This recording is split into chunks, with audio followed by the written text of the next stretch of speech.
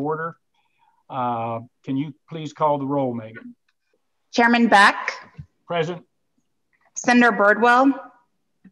Senator Hinojosa. Senator Huffman. Senator Nichols. Here. Representative Hunter. Here. Representative Landgraf. Here. Representative Menares. Present. Representative Sherman. Here. Mr. Babcock. Present. Judge Jameson. Here. Chief Justice Jefferson. Here. Ms. Liberato. Here. Mr. Oliveira. And Chief Justice Phillips. Here. We do have a quorum. All right, we clearly have a quorum. Senator Hinojosa here, if I may. Oh, Senator Hinojosa is present. Okay. Yes. All right, our next Senator item. Huffman is present also. Okay, Senator Huffman is also present. So let's Megan, make sure we reflect in our minutes that they're present. Have that, yes. Thank you. All right, the next item on our agenda is the adoption of the minutes from our November 13, 2020 meeting.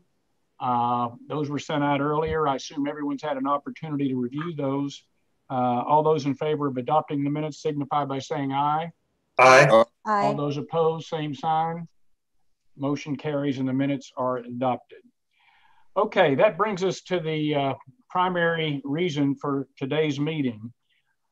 We circulated a draft report earlier, and it still needs considerable work. I know I'm in the process of editing it. I know that other commissioners have sent me emails making suggestions for the draft report, and those will certainly be taken into consideration. So just please be advised that there'll be another draft of the report going out after this meeting, not just to show what we've done historically with respect to the commission's work, but also whatever recommendations we come up with today. So just please know that there's going to be another draft that you'll have an opportunity to comment on and edit. This is actually our last scheduled meeting, and hopefully based upon what we accomplished today, we will not need another meeting. But again, depending upon what happens today, we may need to schedule a meeting, albeit a shorter meeting between now and the end of the year. But I just wanted to kind of alert the commissioners to that. Okay, I think as we all know, our mandate is to study and consider the various methods of judicial selection, and then subsequently to make recommendations to the governor and to the legislature. In addition to the meetings of our three subcommittees, we have met, it's hard to believe this, but we've met about 14 times since our appointment. So I want to thank the commissioners for their dedication, for their attention to this important assignment, and yes, even for your perseverance, because I know that sometimes going into a lot of this historical data can be quite tedious. We have come a long way in my view. And today, I think we need to develop our recommendations, and that means we'll have to vote, and we'll have to vote on specific issues. At Senator Birdwell's suggestion, we really came up with a list of 8 basic issues, which we circulated earlier this week. And these are the issues I think we need to address. And as you may have noted from the document, many of those have multiple subparts. So answering the 8 basic questions will undoubtedly trigger a discussion into some of these subparts as well. And as I said earlier, the final report, when completed, will be circulated for your final approval. And that won't come until sometime after the meeting. So if you look at the 8 basic questions we have, you'll see that the overarching issues are how do we improve our judicial system? How do we make certain that our judges are highly qualified? How do we encourage those who wish to be judges do so? How do we, to the extent possible, get money out of our judicial system? How do we ensure the integrity of our system and avoid in the public's eye the appearance of impropriety? These are the type fundamental questions that I think we need to address in our discussion. And one footnote I want to add, because this comes up quite frequently in my discussions with commissioners, and that is that I assume that everyone on the commission is in favor of grandfathering in all of the judges that have been elected under our current system, regardless of whatever recommendations we come up with. So unless somebody objects to that, I'm just going to assume that we're all in favor of grandfathering, because I think it's important that somebody who's already gone through our process and been elected is entitled to serve their full term, assuming that we make a recommendation that's different than our current system and assuming the legislature moves forward in that regard. So with that backdrop, let's turn to the first question, which is, do we recommend the continuation of our present partisan judicial selection? So let me kind of throw the floor open to discussion, and let's let the games begin, as they say. Chief Justice Jefferson, did you want to begin? Sure. And first of all, I just wanted to thank you, Mr. Chairman, and all the commissioners. When I was first appointed to this commission, I didn't know what would transpire. And what I witnessed was just an amazing contributions from each and every one of my fellow commissioners from their perspectives, and all committed to making sure that our judicial system works for the people of Texas. And I've just been very proud to be part of this process. I want to answer the question, the first question, in this way. We do need to change our system. And the context for me, at least, and I don't want to make this overly personal, but I've been on the ballot several times, in 2002 after my initial appointment, in 2006 after I was appointed Chief Justice, and in 2008. And so I've seen the way these elections work for judges and judicial candidates. And it's not pretty, but politics is not pretty. More importantly, it's not illuminating to the voters in the end. Today, judges can be elected even though no one knows who they are. And I know this because after my 2002 election, I conducted a poll, and the results were that 82% of Texas voters had no clue who I was. I mean, just not any idea at all. And so they vote not based on the person or their experience or merit, but based on party affiliation, which I think is a poor standard for judicial competence, or they vote based on the sound of your name. My name was a good one, Wallace Jefferson. Thank you, Mom and Dad, for that name, because it worked on the ballot. But it also depends on how much money you have, and whether you can get on TV and radio and mail and travel and all of that. And all of those have nothing to do with how good as a judge you would be when on the bench.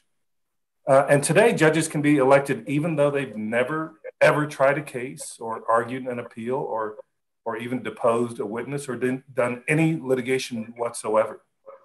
And I just want to remind us all and the public that the cases that are before these judges are literally involving life and death, or the care and custody of our children, or disputes about the lifeblood of our economy, our energy industry, or about water rights, or our public schools.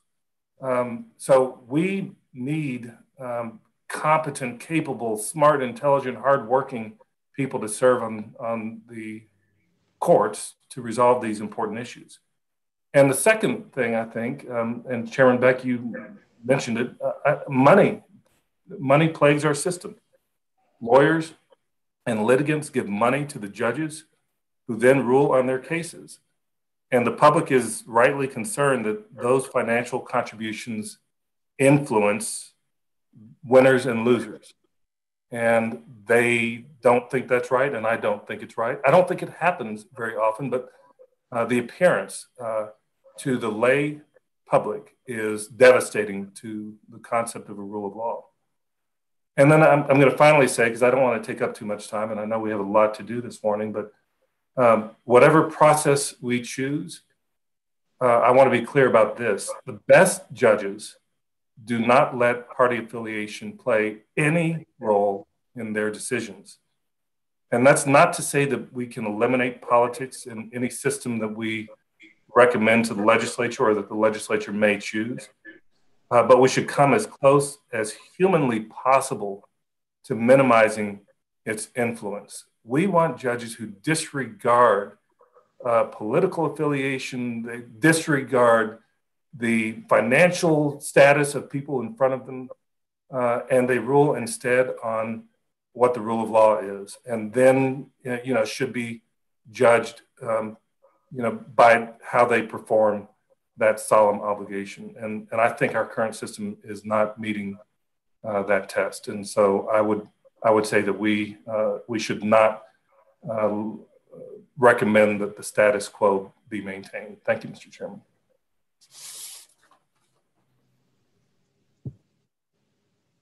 All right, any other comments? I'll make a comment. Senator Nichols. I appreciate the comments that were just made, and I appreciate the work that the commission has done. You've been very thorough in your approach. You've been very fair to make sure everybody has their comments. I've learned an awful lot that I was not aware of, but I will tell you I represent 19 counties and 110 cities, and the problems that you have in the high density urban areas are not the same kind of problems I have in my district. We do know our judges. We see them. We see them at chambers. We see them at Rotary clubs. We see them all over the place. They go to the auction barns. We know who our judges are. And so I cannot, in all good judgment, support not electing the judges. So we're looking at taking away a constitutional right that our people have. I listened very carefully on the partisan versus nonpartisan, and I've concluded in my own personal judgment that the system that we currently have works very well in my district, and I cannot vote in any manner to change that, including A through E under question 1, which is really question 2. I don't think we need to add more stuff to the ballot. Qualifications, yes. I do think there have been some great points made on the qualifications. I probably am not the best person. There are other people more qualified on this panel to know what those qualifications should be than I, but I agree we need to increase the qualification. So I don't know how you would ask me to vote on all these other things when I just want to make sure on the record that I'm going to be voting to stay with the current system of partisan selection, but I'm open to and encouraging us to increase qualifications on the judges. So that's my statement. Senator Nichols, Senator, this is David Beck. Just a question. Would you be open to considering a change in the system for the larger metropolitan areas, which of course, as you point out, are maybe different in the rural areas? I don't know how you can bifurcate our judicial system in the state, because as we're seeing in the redistricting process, the population densities are evolving over time. What used to be urban was much smaller. Now, geographically, it's reaching out into the adjacent counties. Like in the Harris County, I've got several counties that used to be rural counties that are now urban counties. And so I don't know how you would do that. I think we discussed that somewhere along the way. But I do agree you have a different kind of a problem in the urban area than we do in the rural. And I have brought it up with a lot of the constituents I have of overall walks of life. And when I told them that we're even considering taking away their constitutional right to vote for the judges, they really are quite offended. And I don't care if they're Republicans or Democrats, they just think that's an important right. So I don't know how you would separate it, but I agree that we need to be electing more qualified, and that the people in the urban areas, they don't know who they're voting for. I hope I answered your question. You did. Thank you, Senator. All right, Senator Huffman. Yeah, I'd like to follow up on Senator Nichols' comments, which I actually agree with everything that he said. Just want to add a couple of items to his thoughts, since my district, of course, is different than his. Mine's unique in that I, in fact, do have urban and represent some of the issues that we've discussed in Harris County. I also represent some of the suburban areas, but also I have rural areas down in Brazoria County. And I would agree exactly with Senator Nichols said about how the rural voters might feel a little different. Though I have to say, I have not encountered folks even in the urban areas who are wanting me to take their right away from electing judges. So I think it's a fundamental right. I will also be voting to keep partisan elections.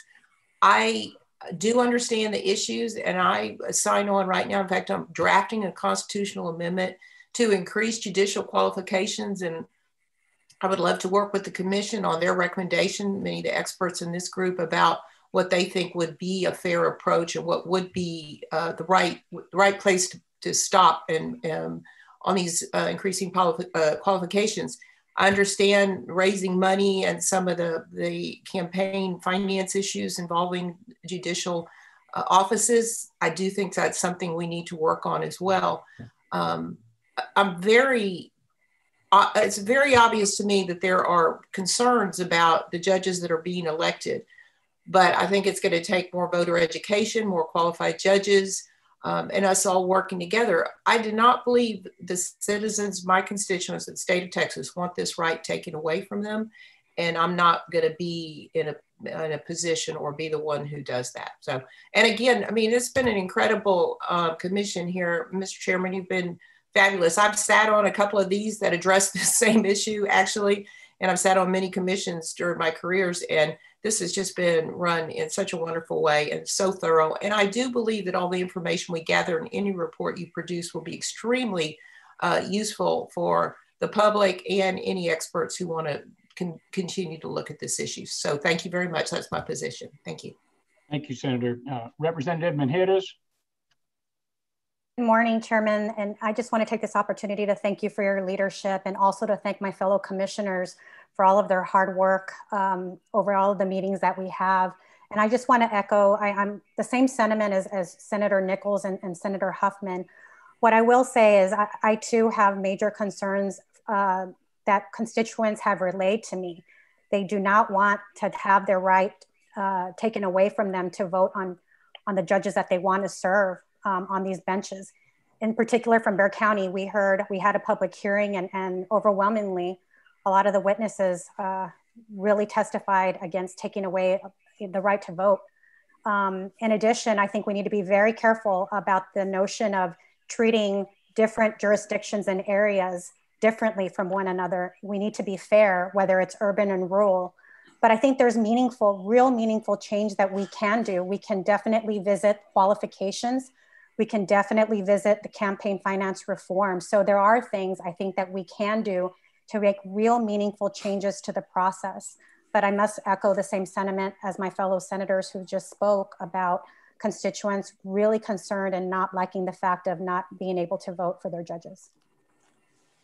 Thank you. Lynn Liberato. Thank you, David, and thanks to everyone else too. Let me start by saying that I certainly agree with everything that Judge Jefferson, Chief Justice Jefferson said, except to a degree with his conclusion. I'm concerned, and I suspect that others, regardless of how you vote, are concerned about the timing of this. In the last two elections, we've had primarily, or to a great degree, women of color elected. And I think to change the system now, when they have followed the rules and played the game, cast doubt upon even the best of motivations. And as a lawyer, I've known and felt the problems with our current system. But one thing that struck me throughout is that every system has flaws.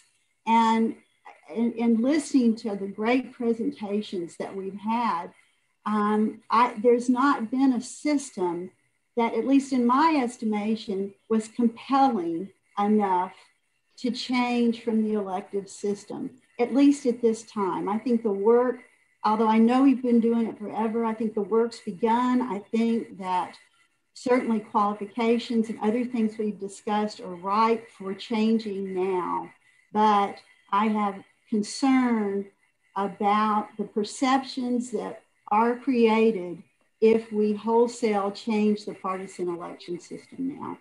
All the systems have flaws. They're just different flaws. Yeah. Lynn, listen, let me ask you a question. Sure. If we go forward and continue our partisan election system where you have judges running as Republicans and Democrats, when would there ever be a time for change?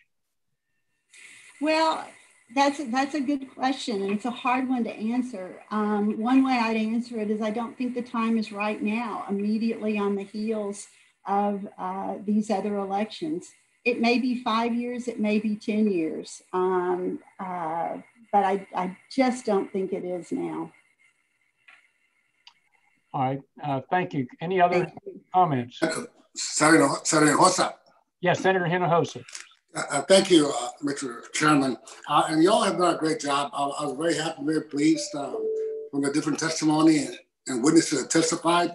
Learned a lot more about the different methods and systems that are in place in other states. But I'm proud on the same page as Senator Hubman, Senator Nichols, and Representative Mejeras. In a sense, there are issues with the present system that we have in place. But I would not vote to do away with it. I think we can make some adjustments and changes that would improve it to minimize the swing that we get in partisan elections, to minimize the influence of money, to maybe increase the qualifications, maybe even change some of the terms that they serve. But the reality is, when I looked at all the other systems, as previous member talked about, there are some, they all have flaws. I don't know what is best for Texas. I know that what we have right now, there are issues and there's some real serious problems we need to address, but I certainly would not consider doing away with it as it exists without, I could make some changes, but I couldn't vote to do away with it. Thank you, Senator. Other comments? Todd Hunter would like. Yeah. Representative Hunter. Yeah. I'd like to make a comment a little different than what everybody else is talking about. One, I think we should continue the commission. Two, I have been conferring with groups like the League of Women Voters for many years on this issue. It's important and it should not be shelved. Three, we've gone into other areas than the process. And fourth, I think we need more public input into this system. And fifth, I'm still not sure of the economics of changing the system, which could impact the legislature. But I want to tell you, David, and all of you, I've enjoyed this and I think it's very, very good, but let me make these comments. I'm not going to vote yes or no on your action items. And the reason is, unlike most of you, the Texas House has new members. The Texas House will have a new leadership program. And I do not want to be in a position of binding Texas House leadership or members. And so taking votes in December, and the House is organized differently than the Senate. And we have different changes than the Senate. So on action items, I will be abstaining or passing because I don't think it's the right time until we're sworn in as legislators, the new leadership team is in place, and committees in the House and the rules are finalized. So I have a mechanical issue, and I would urge my House members to provide you their response and input. But I think it's a great concept. I don't think the work is over. And I like the analysis, but I have a problem voting in December. And because of the coronavirus, I think we have impacted and slowed down a lot of public input into the system on all sides. And so I want to let you know how I'm proceeding, but I do think it should be continued. I think the analysis is good, but to bind today on a system, process, or procedure, for me as a House member, I think that is premature until the legislature begins. And I'd urge my House members to give you their reaction because they may have difference of opinions or an agreement. Representative, let me ask you a question. I mean, as the author of House Bill 3040, we're ordered to submit our recommendations and report by December 31. What do we do? I mean, if you are not willing to vote, right? I mean, what do we do here? I mean, well, David, welcome to the legislature. When we passed the bill, we didn't know about coronavirus. Yeah. When we passed the bill, we didn't know what the election results would be. And when we passed the bill, we didn't know there would be a leadership change. So we have 3 different events that occurred. I think you have a lot of support for different concepts, but I think certain things happened since the passage of the bill that handcuffs some of us. It's not that we don't want to vote yes or no, but some of us have constitutional and public responsibilities. Unfortunately, the timing of a lot of this, it just has not timed well. And so it's not avoiding, it's with these changes that have occurred, which these have all happened since 2019.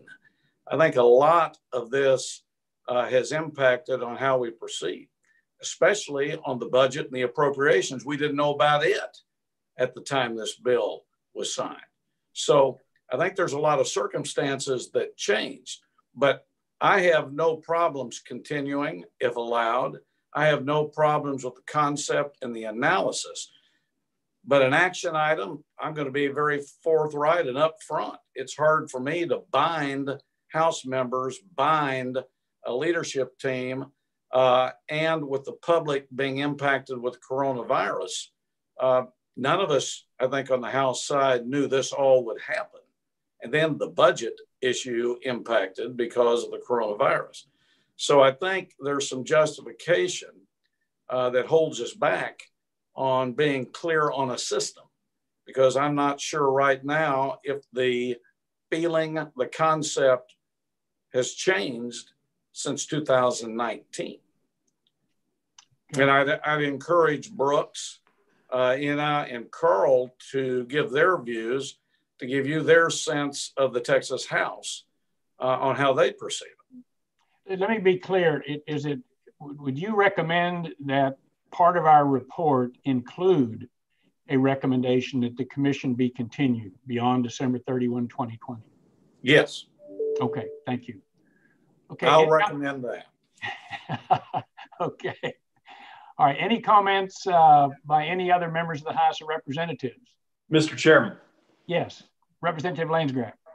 Well, Mr. Chairman, thank you for all of your hard work and leadership throughout this process. I have to agree with my fellow commissioners who, regardless of how we feel about recommendations that the commission may make, I think we can all agree that the process, especially amid all of the challenges that this year has presented to us, I think we can all be proud of the process, and that's thanks in large part to your leadership and, of course, all the support that we've received from the great team at the Office of Court Administration. Let me address a couple of items here. First, just to elaborate a little bit more on what Chairman Hunter has mentioned. I agree that there are some concerns for those of us commissioners who are also legislators, particularly those of us who serve in the House, that there are some issues given the transition that we're going through about whether or not we can vote in December and then have to go through a process again when there would be some other obligations that we would have within the chamber. So I certainly understand where Chairman Hunter is coming from. I guess even among the House members, I'm in a slightly different position in that in 2019, during the last legislative session, I actually authored and presented a legislative proposal that's been a large part of what we've discussed during this series of commission meetings. And so I'm effectively already on record for promoting some sort of judicial selection reform. And I do want to talk about that since this appears to be a good time to do so. It's very clear, based on some of the comments that we've already heard this morning and really throughout the year, that although it seems like we all have some concerns with the status quo in the present system, we seem to lack consensus about the best way to move forward. Of course, what I've presented in the past is an initial appointment selection. By the way, I agree that anybody who has been elected under the current system should be able to enjoy the benefits of that. And Chairman Beck, you and I have had some discussions about that. I think whatever recommendation is made, we cannot do any harm to any member who has been duly elected to the judiciary in Texas. And so I think that part is very clear. But as far as what we would replace a partisan election system with, there are obviously different opinions on that. I hear my fellow commissioners talking about the importance of maintaining the right of the people to vote. And I think that that's absolutely crucial. And even in the proposals that I've made in the past, the right to vote is not taken away because that is a fundamental part of judicial selection in Texas. And I think that is a component that absolutely would have to be preserved in the event that any change is made. Now, there would be, in what I've proposed in the past, an appointment process to initiate that so that we don't rely on all of the pitfalls that come with a partisan election process.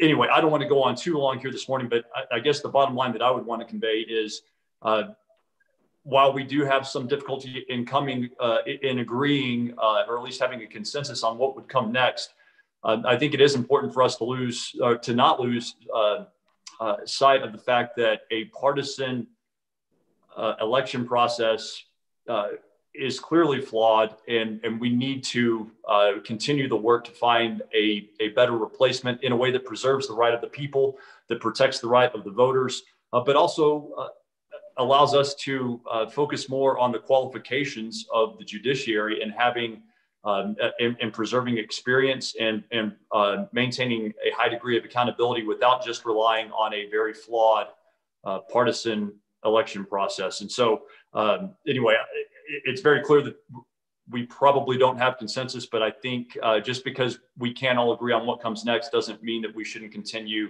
our pursuit of that because what we have now is clearly flawed. And I think we can all agree on that. And so I think that regardless of what recommendations we make, we do need to continue to find a better way because that's what the people of Texas deserve.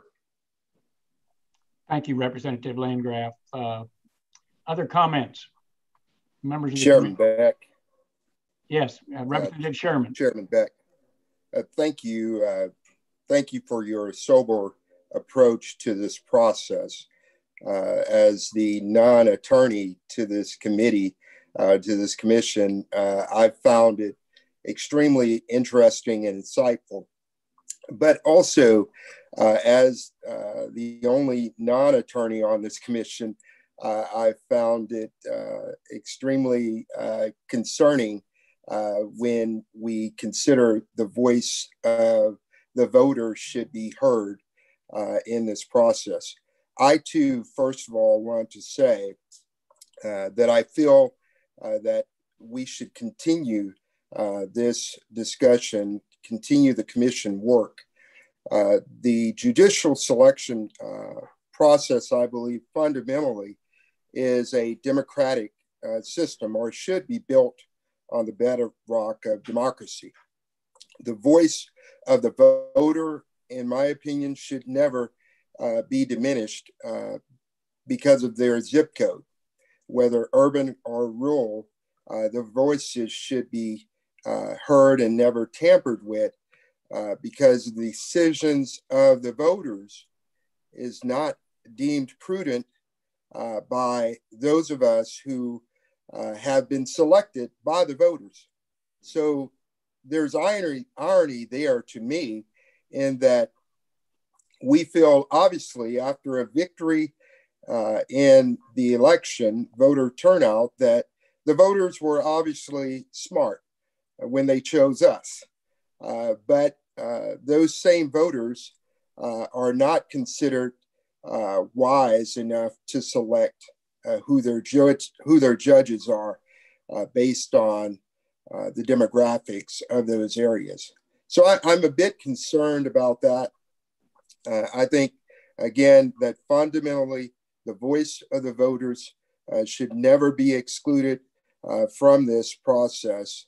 And going back to something someone said earlier, you know, we could cast doubt on our voters by simply making this change or considering making the change when the representation on our judicial bench has shifted dramatically from male to female, and more specifically, from white male to African American female. And so with that, I cannot support changing at this time the process for judicial selection. But again, I do believe, to answer your first question, whether or not we should continue, I think that we should, because obviously a part of our democracy is that we must acknowledge that we can always improve our system. We can make it better. So those are my comments, sir. Thank you. Thank you, Representative Sherman. Of course, as the only non-attorney or one of the few non-attorneys, you bring great wisdom to our commission. So thank you. Mr. Chairman. Yes, Chief Justice Phillips. Yes, I don't expect I'm going to change any minds, but I do want to say a few things in response to what we've heard this morning. First, the party that perceives itself behind has always wanted change.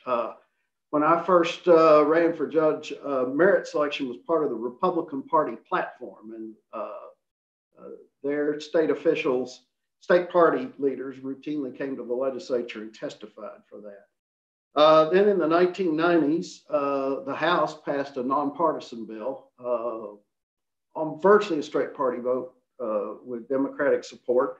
And in 2003, every Democratic senator but one voted for Senator Duncan's point elect retain program.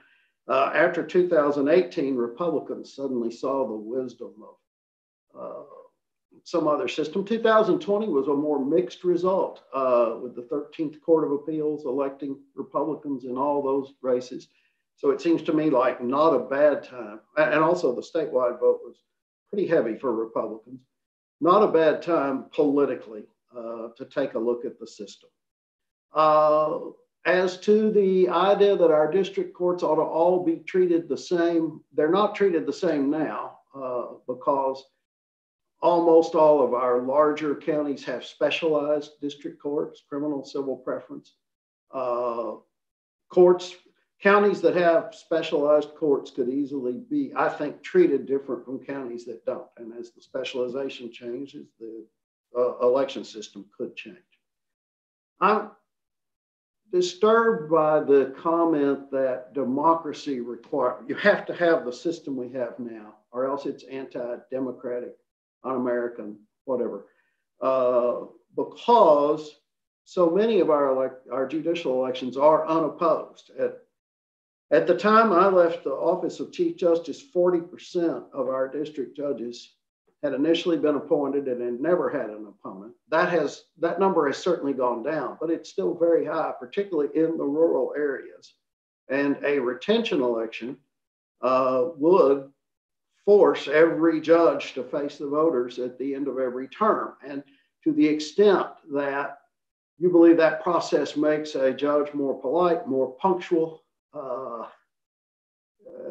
more attentive to the office, which there's some studies that that judges are nicer to jurors and witnesses in the year preceding an election. The fact that every judge would face the voters at the end of every term would enhance that part of the democratic process and would certainly keep judges from serving their whole career without having a stated opponent. It's not easy to have a December filing deadline 13 months before you're to take office. It's not easy for someone in a rural area or a single district judge district to make that kind of race. And so those races are so frequently unopposed. Fourth, I do think the notion that voters have studied every candidate is just not borne out by the data. Jane Bland got defeated in 2018 in the Court of Appeals. In 2020, she became the highest vote getter in the entire history of Texas. And I think she was still basically the same person. It was just a different top of the ticket. So, and finally, I do think we have to make some kind of report, even if our vote is 4-3 with 11 abstentions. And that report can say we'd like to study it again. But we do have a mandate from the last legislature, which I think we're obliged to follow. I think that we ought to look at qualifications now. It's the one area that everybody has an agreement that something needs to be done. And we've heard a lot of testimony. And I would like to see us work on that rather than just personally one by one talking to various legislative sponsors. But I do think for those who believe in the partisan system, for those who believe in an open election, looking at what Illinois and Pennsylvania have, and New Mexico, where you run in a partisan election to get your job, but you run on a nonpartisan yes or no ballot, and you always have the opportunity for the voters to grade your paper, is a compromise that is worth this group looking at. Thank you. Other comments? Questions? I have a comment, Mr. Chairman, but I'll yield to Senator Birdwell. Sorry. I think Charles beat me to the punch, Mr. Chairman. So okay, whichever order you wish to go. Why don't you go first, since you have the skill? I'll yield to the senator. I appreciate it. Let me just add some thoughts, given that I think I'm the other non-attorney that's on the commission. There's I don't think there's any doubt of my concurrence with Senator Nichols, Senator Huffman, and I did not catch all of Senator Hinojos's, but I think with him as well. It isn't just about a voting right. The Declaration of Independence is still original law and has not been annulled. In fact, Article 7 of the U.S. Constitution brings it forward as original law. And it talks about, it's our vision statement, and it's what talks about the consent of the governed. And one of the reasons our nation has, I think, the divide that it has right now is that much of the application of what we live under has come from a judiciary, a federal judiciary, that is outside the bounds of its Article 3 structure. Because we live on the consent of the governed, not the consent of the appointed. And that's what's so, I think, the biggest cautionary tale, given what we've seen in judicial activism at the federal level. That is the buffer up against which this commission is operating. So understanding that, let me first, or second, I should have done it first, compliment you, Chairman Beck, as I think you know, I was one of the no votes on even having this commission, because I think the nature of what I just said, it was my biggest concern with even broaching the subject here. You have dealt well and fairly in a difficult circumstance with members of the legislature, members of the judiciary, members of the public on this commission. I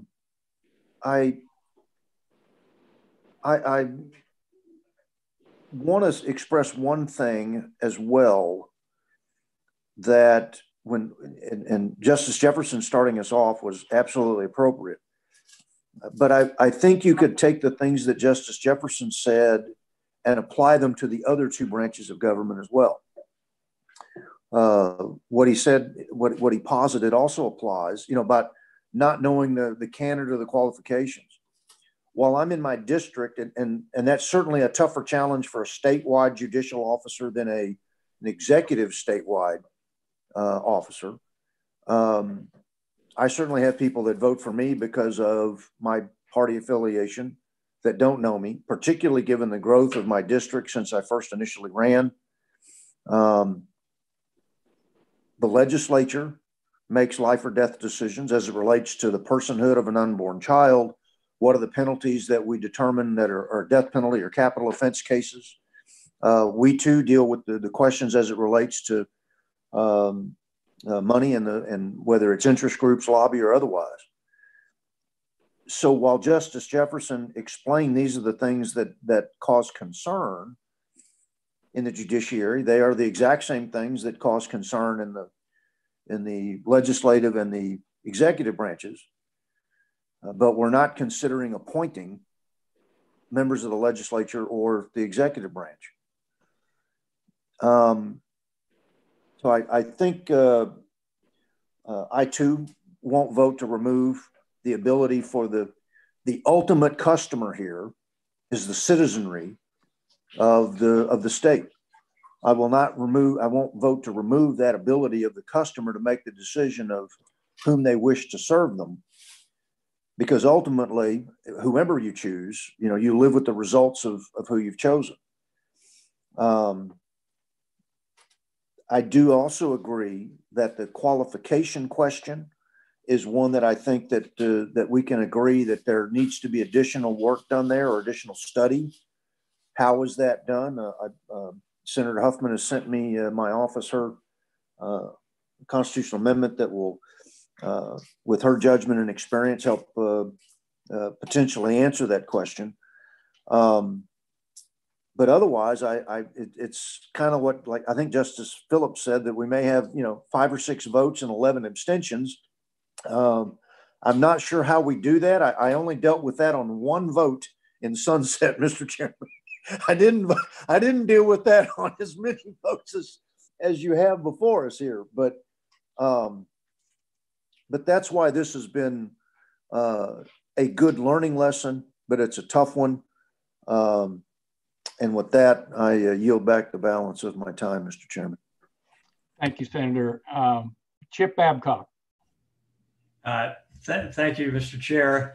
I would be totally remiss if I didn't add to the chorus of praise for our chair.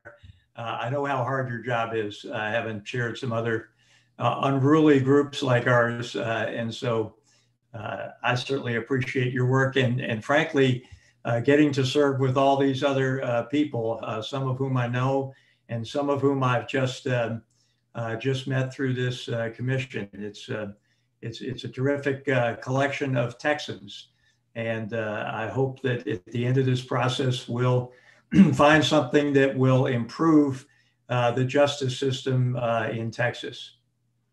I think I will join Representative Hunter and Representative Landgraf in suggesting that as hard as we have worked, I think the pandemic has impeded and frustrated to a degree our efforts to collect data that can inform our decisions.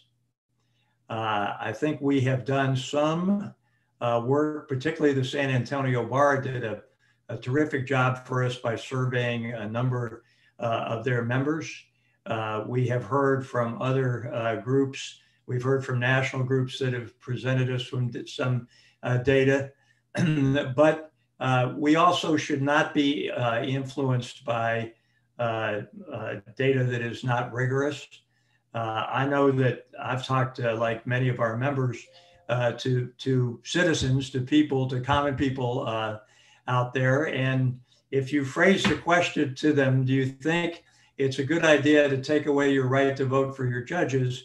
The decision or the response you get is almost 100% no. I don't want you to take away my right to vote. So I don't know that that is the question that starts and ends the discussion. We should have more rigorous look at, well, wait a minute, are you in favor of lawyers contributing 90% of the money to our Supreme Court justice races, and big businesses like insurance companies and big law firms contributing money to your judges that you're voting for? Well, no, I'm not in favor of that. Well, that's what you're getting here. Do you know your judge? Well, no. Do you know any judge? Well, no. Do you know who Chief Justice Jefferson is? Well, no, I don't know that either. So I think that we could use more analysis. That does not mean that we can't, and in fact, I don't think we have a choice, but to fulfill our mandate that the legislature has laid down, which requires a report from us at the end of this process. I think that report should include the fact that this needs additional study.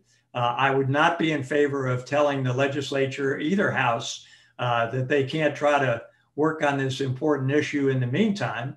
But this is something that is too important to leave with just anecdotal evidence.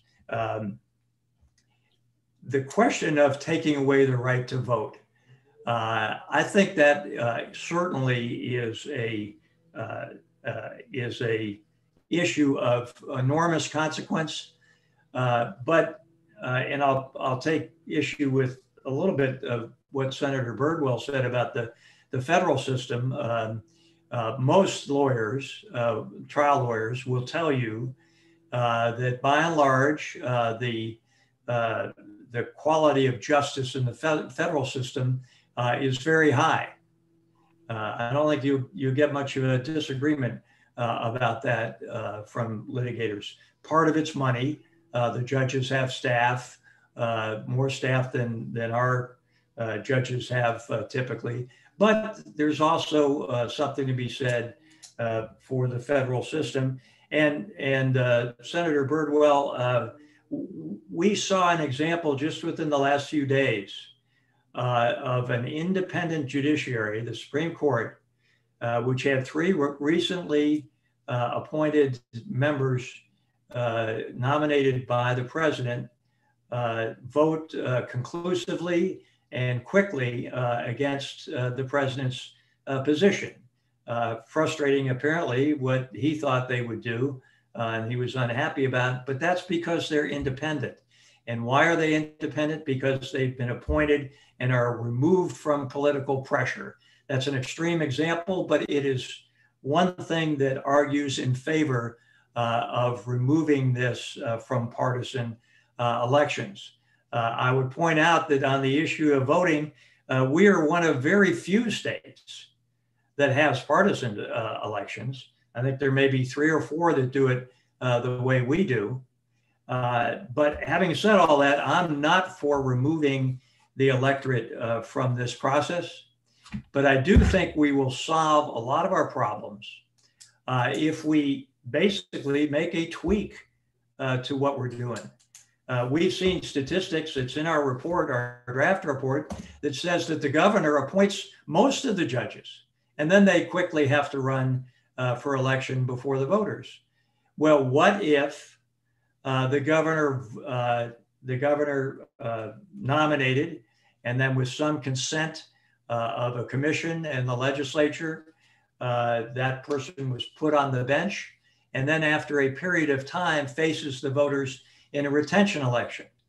Will that remove money from the process? No, it won't, but it will greatly reduce it.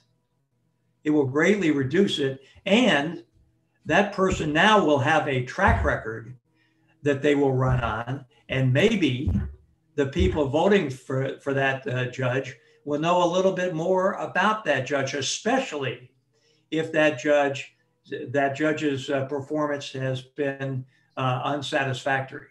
Because if the performance has been unsatisfactory, that can be made known, and would be known, I would suspect, by the people practicing in front of that judge. The idea of a commission, I think, is a good one. I think a commission, and I don't think just one commission, I think a commission that would handle the Supreme Court, that would be one statewide commission that would rate A, B, or C, highly qualified, qualified, or not qualified. And that should be taken into account by the governor in his making an appointment and by the legislature in approving that appointment. I think there can be a commission that would cover the area covered by the Court of Appeal justice that is being recommended, and on down to the lower courts at the district level. If we had a system like that, we would not be taking away people's right to vote. What we would be taking away would be their right to vote every 2 years for people they don't know en masse over and over again in a crowded ballot. That's all we would be taking away. And we would be taking away, in many instances, people that had been appointed in the first instance. We have apparently some consensus about the need to increase qualifications. I'm in favor of that, and I think everybody on this commission is as well, but that is a distraction.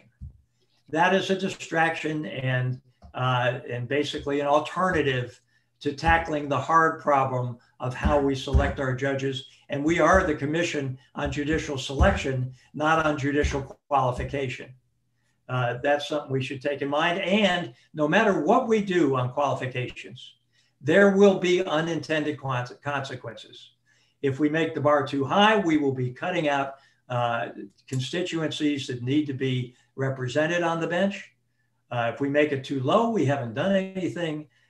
So there are flaws in doing that. But to me, it's a little bit of a sideshow.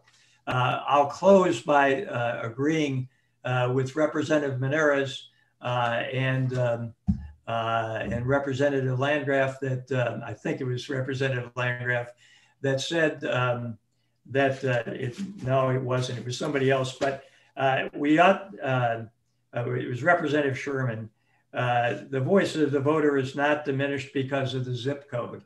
I agree with that, Representative Sherman.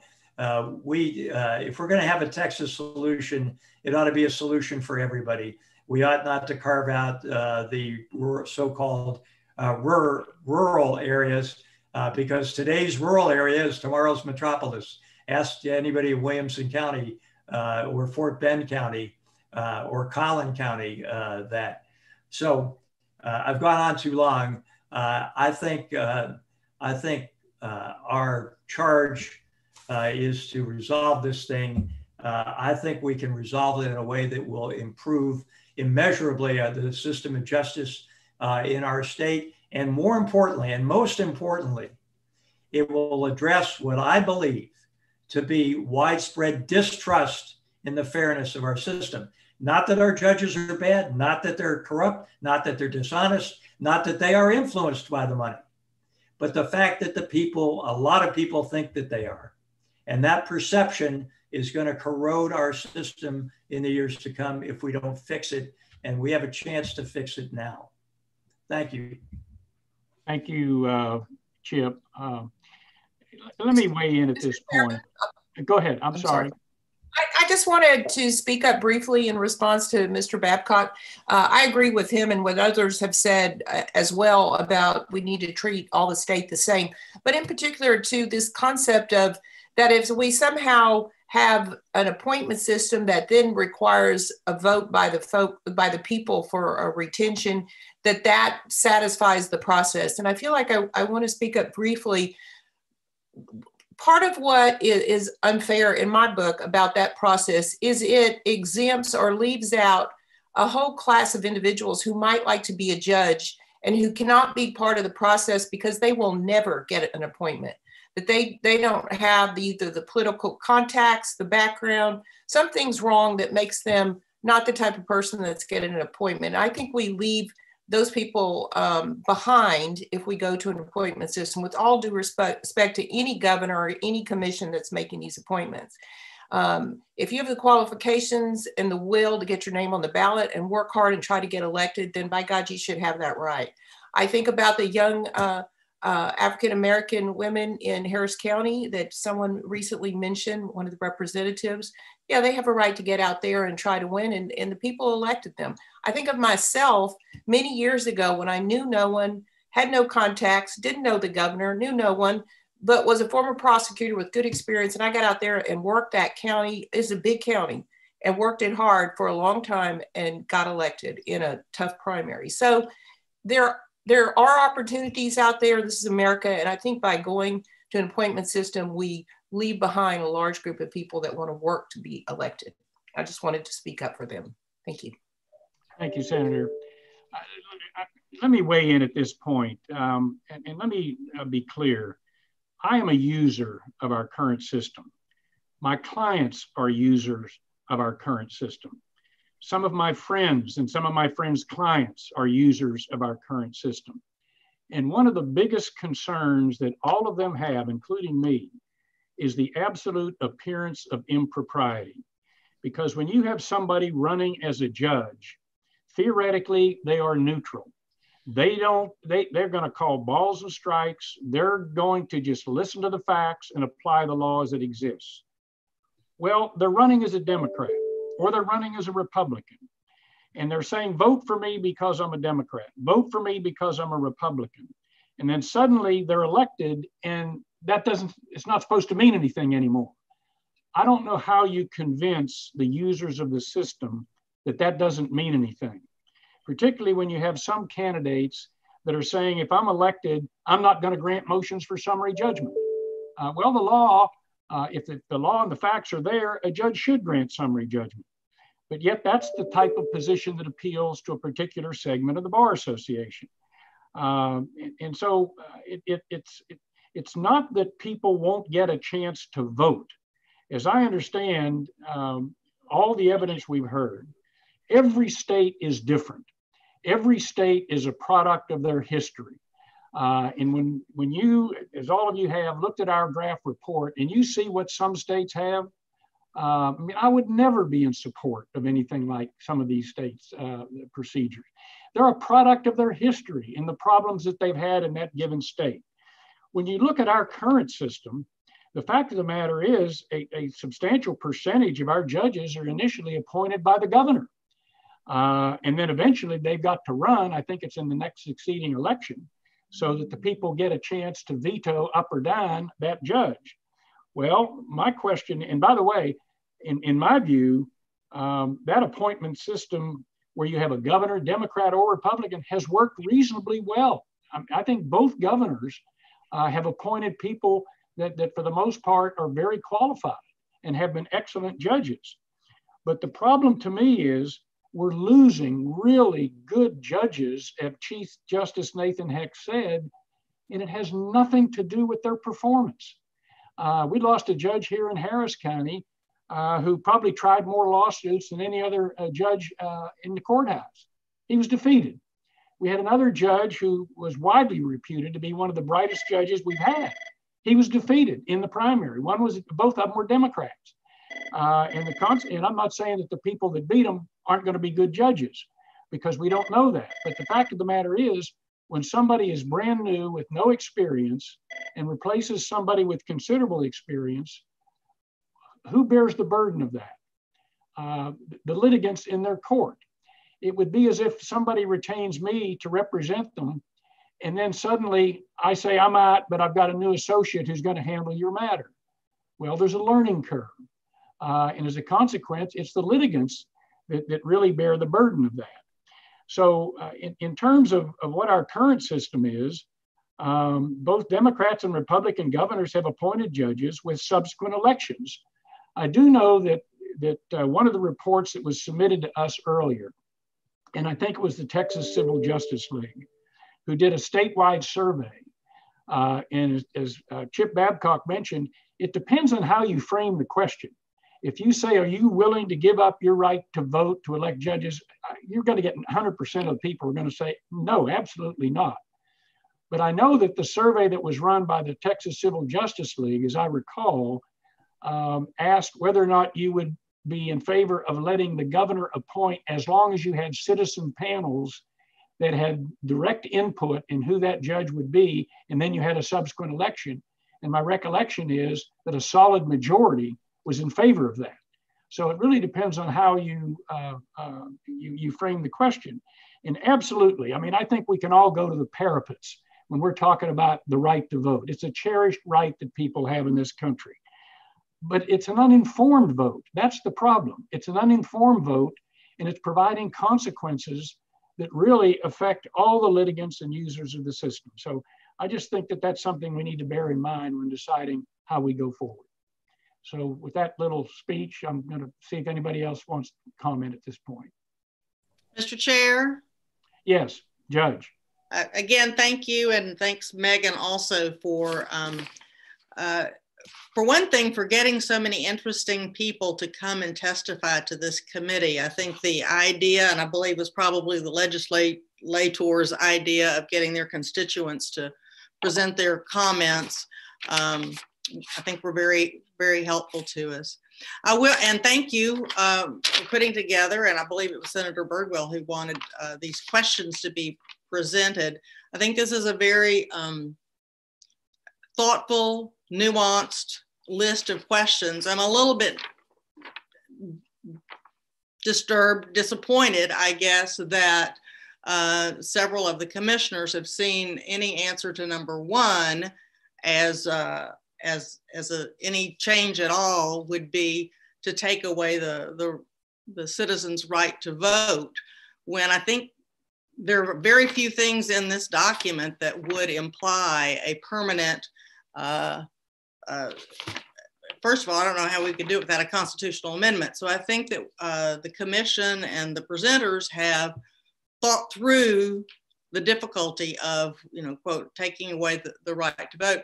The issue is how or when that right would be deployed, whether it be in a nonpartisan election or whether it would be following a nomination from some kind of a nominating committee that I think could be well balanced to take into account.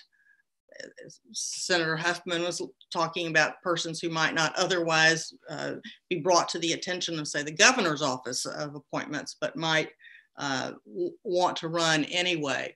So I would like for folks to kind of take a step back from thinking that that's a be-all, end-all, that if we don't do it in partisan elections the way we do it right now, that is in effect taking away the right to vote. I would like to also see this document, you might want to make a few more edits or tweaks to it. I'd like to see this included with the report that we submit, because I think it would enable the governor, the legislature, to see kind of the beginnings of a crystallization of some options that the state might have. I also want the commissioners to remember that Texas is an outlier. Not very many states in the union select their judges just the way we do. So we're either brilliant or maybe not. And I think we should have at least enough humility to suggest that, to look at what other states are doing and why they're doing that, and how their citizenry reacts to their judiciary. And also, and this is with all due respect to those who represent rural areas, but I am not convinced. We've always said that people just know their judges in these smaller communities. And I am not convinced that's necessarily true, because I think the people who are asking or who stating that are the insiders. I'm not sure, Bob at the filling station necessarily knows all his judges, but I'll just set that aside for right now, because I know in Harris County, where I was lucky enough to have a judicial career, I know they didn't know me. And, I happened to marry a guy who had kind of an Irish name, and that was good. I chose to run as a Republican, and in that time, that was good. I am a woman, or at least I used a woman's name, and that was good. Those were all things that assisted me to get on the ballot. And, you know, we have to take a step back and say, there's got to be something wrong with this selection process. So, continuing the commission is a good idea, but these are some interesting questions that Chairman Beck has put together that really is the distillation of the comments that have been made by those who've appeared before us, and even those who kind of like the system that got them elected, because some of them were incumbents, were willing to look at ways to enhance the process and to enhance citizens' confidence in our system. So I do think that we should give a deeper look than just stopping at question number 1. Thanks. Thank you, Judge. Any other comments? Yes, David, I have some as well. Can you? Yeah, David Oliveira. Thank you. And David, thank you. I have to echo what the other commission member said. Thank you for your hard work. David, I agree with much of what you say. As you well know, I'm a trial lawyer too, and have spent a lot of time trying cases. You know, we probably don't, I think we do a better job of electing qualified people in South Texas, but we're quickly, you know, going from a, I wouldn't say a rural area, but you know, obviously, you know, when you've got close to 1 million people in one county, we're, you know, quickly going to an urban area where I think most of our voters don't know the judges they're electing. And I think down here too, the other thing is just the role of money and campaign contributions. It's just gotten out of hand. I know that, you know, a lot of, you know, lawyers feel that way and across the state. So we have to address that. I also agree with much of what Chip said, but I don't agree with a one size fits all. I know I studied Representative Landgraf, his proposed bill last session, and I liked a lot of what he had in there. I thought it was well thought out. I think, you know, at the end of the day, we have to have an eye on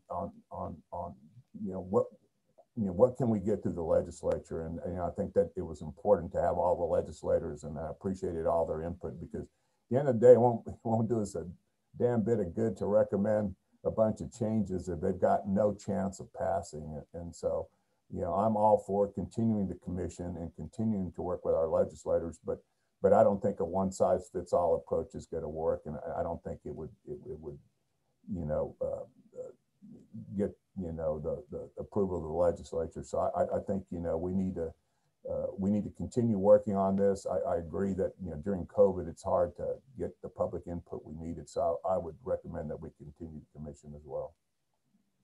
Thank you, David. I'm going to ask for a vote on Representative Hunter's suggestion that the commission be continued beyond December 31, 2020. In other words, that would be part of a recommendation to the Texas legislature.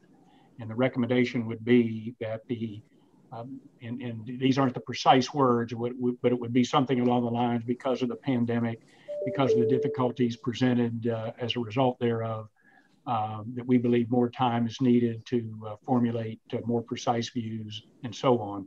And therefore we recommend to the legislature that the commission be continued. Because if the vote on that issue is going to be seriously divided, then that makes a big difference to at least my view. So let's put up for a vote Representative Todd Hunter's suggestion that the part of our recommendations be that the commission be authorized to continue its mandate beyond December 31, 2020. Mr. Chairman, Mr. Chairman, would that vote be in the place of a report that makes recommendations, or what? Or would we still issue a report as well? Great question. I guess the problem I have is that, I mean, basically, as I heard Representative Hunter and at least 3 members of the House of Representatives, they're not prepared to vote and think it's premature because there's a new House of Representatives, there's new leadership, and then we've got our senators who've already expressed their views. And so I'm not sure going beyond this at this point is really doable. But so I guess the short answer, Mr. Chief Justice, is I don't know. It's really what are the wishes of the commission? David, of course, I'm 100% for that. And let me clarify. When I'm reading your questions, question 1, I don't think, I mean, if some people want to abstain, they can abstain. I'll answer that. It's the mechanics underneath. Question that you have under 2. Question 3, generally, I'll answer that. It's the mechanics under that. Then I go down to question 8. The general question I'll answer, but the mechanics, the rest of them, I do feel abstention. But I think what I'm recommending first is everybody shared their opinions here today. I haven't heard anybody go against what everybody's doing here. We have differences of opinions. I'm more concerned about what's happened in 2020 that's not only impacted us, but a lot of folks.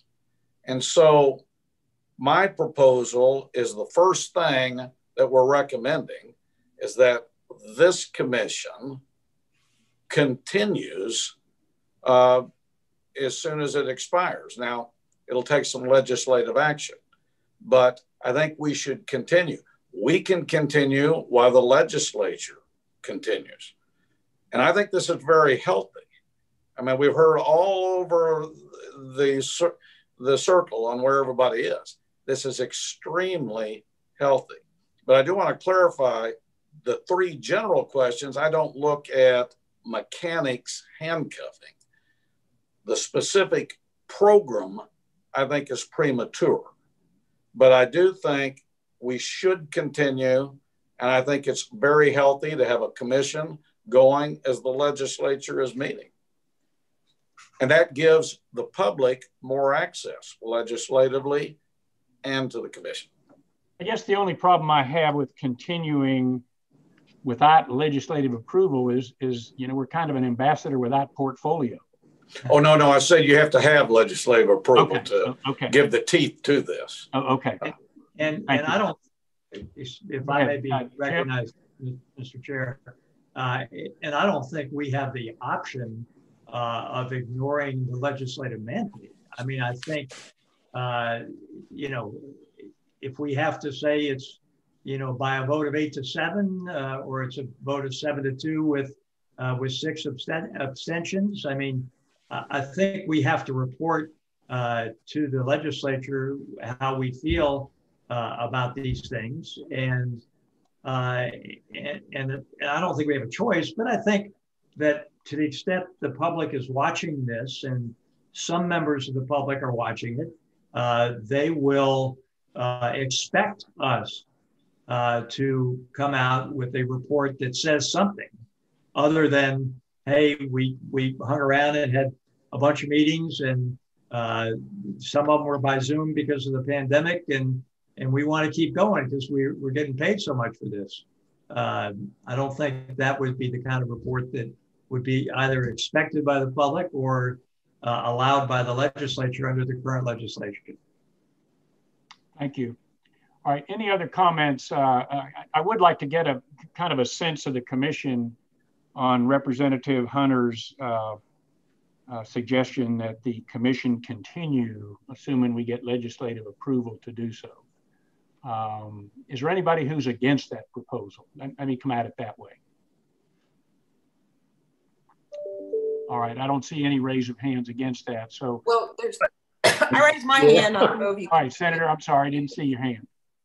Yeah, I think by the legislation absolves the commission on January 2nd. I was the Senate sponsor of Representative Hunter's legislation. So this has been a great process. I don't think that there could be a lot more accomplished in the near future on this with us going into legislative session. I think at least from the Senate perspective, we've kind of made ourselves pretty clear how far we think we can go for now. It's been a great group, and I think that there will be a time to continue to study this, but I just think at this point it would not be fruitful. That's my kind of opinion at this point. Okay. Thank you. All right, anybody else? Nichols. All right, Senator Nichols. I agree with Senator Huffman. Okay. Anyone else? Concur. Senator Birdwell, concur. Okay. Anyone else? Same here, Hinojosa. You would be against that, Senator Hinojosa? I agree with Joan Huffman, Senator Joan Huffman, and the other senators. Okay. Anyone else? All right. Other than the 4 senators, is there anybody who would be against us, including in our recommendations that the legislature authorize us to continue our work beyond December 31, 2020? Anyone else? Tom, you're on mute. It seems presumptuous for me to, for our report, to say that. If a powerful legislator like Representative Hunter wanted to say the commission was hamstrung by not being able to have live meetings or get extensive testimony or run focus groups, that would be great. But we have a lot of information and we can make a report. We just may not be able to command a majority of this group, either for abstention reasons or otherwise. So I think I agree with what I thought I heard Chip Babcock say. Mr. Chairman? Yes. So I think what could be done, I think we have to vote because that's what the legislature charged us with doing. And my intuition is the vote will be on question 1 to retain partisan judicial selection. And I could be wrong on that, but I think that's what the vote will be. I could agree with voting and making that point, and then our report saying that a substantial number, or we could even take a vote, of commissioners do believe that some modification of the current system is in order, which would include things like, I haven't seen Senator Huffman's bill, but perhaps looking at qualifications, perhaps looking at terms, perhaps looking at public voter education, maybe housed in the Secretary of State's office. I mean, things like that, and would recommend that the commission continue, if the legislature so pleased, to address some of those modifications. But I don't think we can just say we're not making any recommendations, even though you've commanded us to, and instead just want to continue. I would be opposed to that, and I'm not sure how to put that in the form of a motion, but that's what I think. Okay, thank you. I think I understand. So let me kind of bring Representative Hunter's suggestion to a head. Other than the 4 senators and perhaps former Chief Justice Phillips, is there anybody who is against us putting in our report language along the lines of the commission is willing to continue its work if the legislature so authorizes us to do so? Anyone else who's opposed to that? I'm not opposed to that. I thought the suggestion is that we tell the legislature we didn't have enough time and no. like to go forward. Yeah, okay. Other than the 4 senators, anybody who's against that suggestion and proposal? All right, that being the case, other than the 4 senators, we will include language to that effect in our report. I happen to agree with former Chief Justice Wallace Jefferson. I think we need to take a vote on question 1. I think I know what the outcome is going to be, but I do think we need to take a vote based on the information we have available at this time. And the first question is, do we recommend the continuation of our partisan judicial selection? And I'd like to just go down the chain and let's just vote. So Megan, could you call the various people and let's record their vote. Sure. Chairman Beck. I vote no. Senator Birdwell.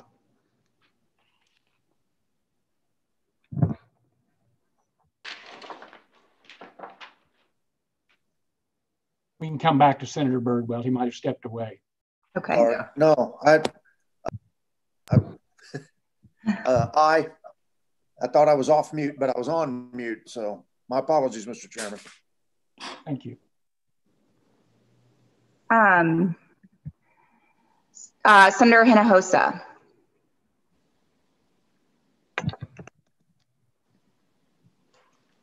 I'm sorry, on wanting to keep the present?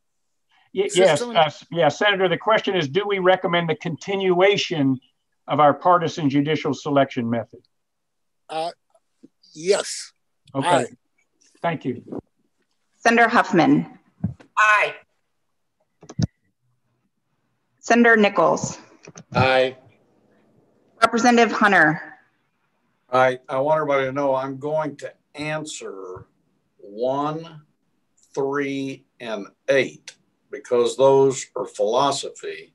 That's not handcuffing us to a system. So do we recommend the continuation of our partisan judicial selection? No. Representative Landgraf. I vote no. Representative Nares. Aye. Representative Sherman. Yes. Mr. Babcock. No. Judge Jameson. No. Chief Justice Jefferson. No. Ms. Liberato. I'm sorry, I didn't catch that. Yes. Aye. Mr. Oliveira. Sorry, Mr. Oliveira. Yes? No? No. I'm sorry, how did you vote, David? I said no. Okay, thank you. Then Chief Justice Phillips. No.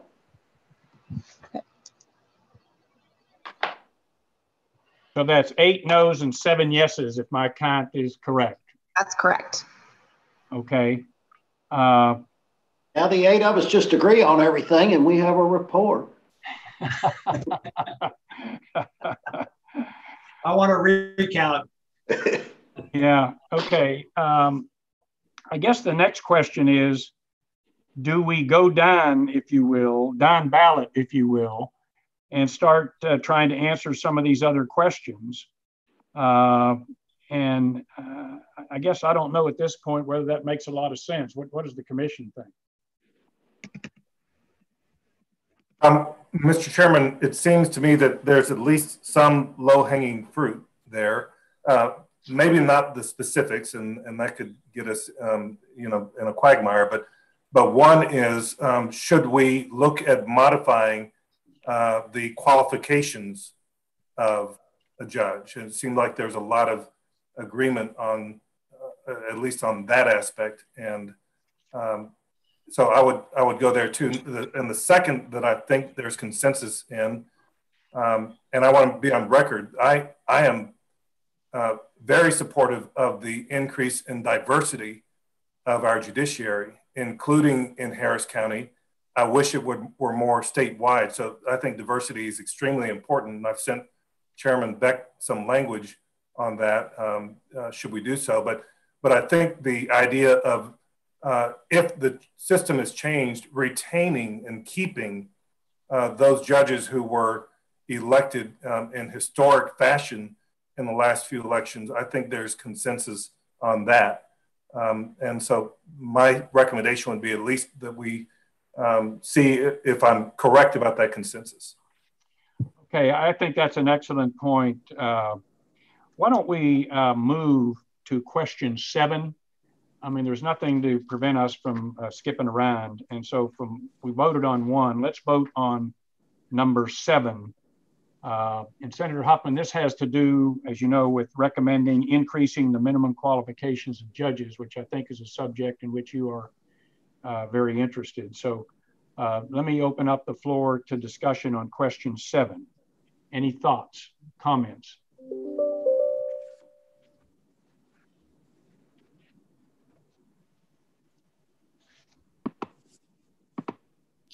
Well, I'll start if nobody else.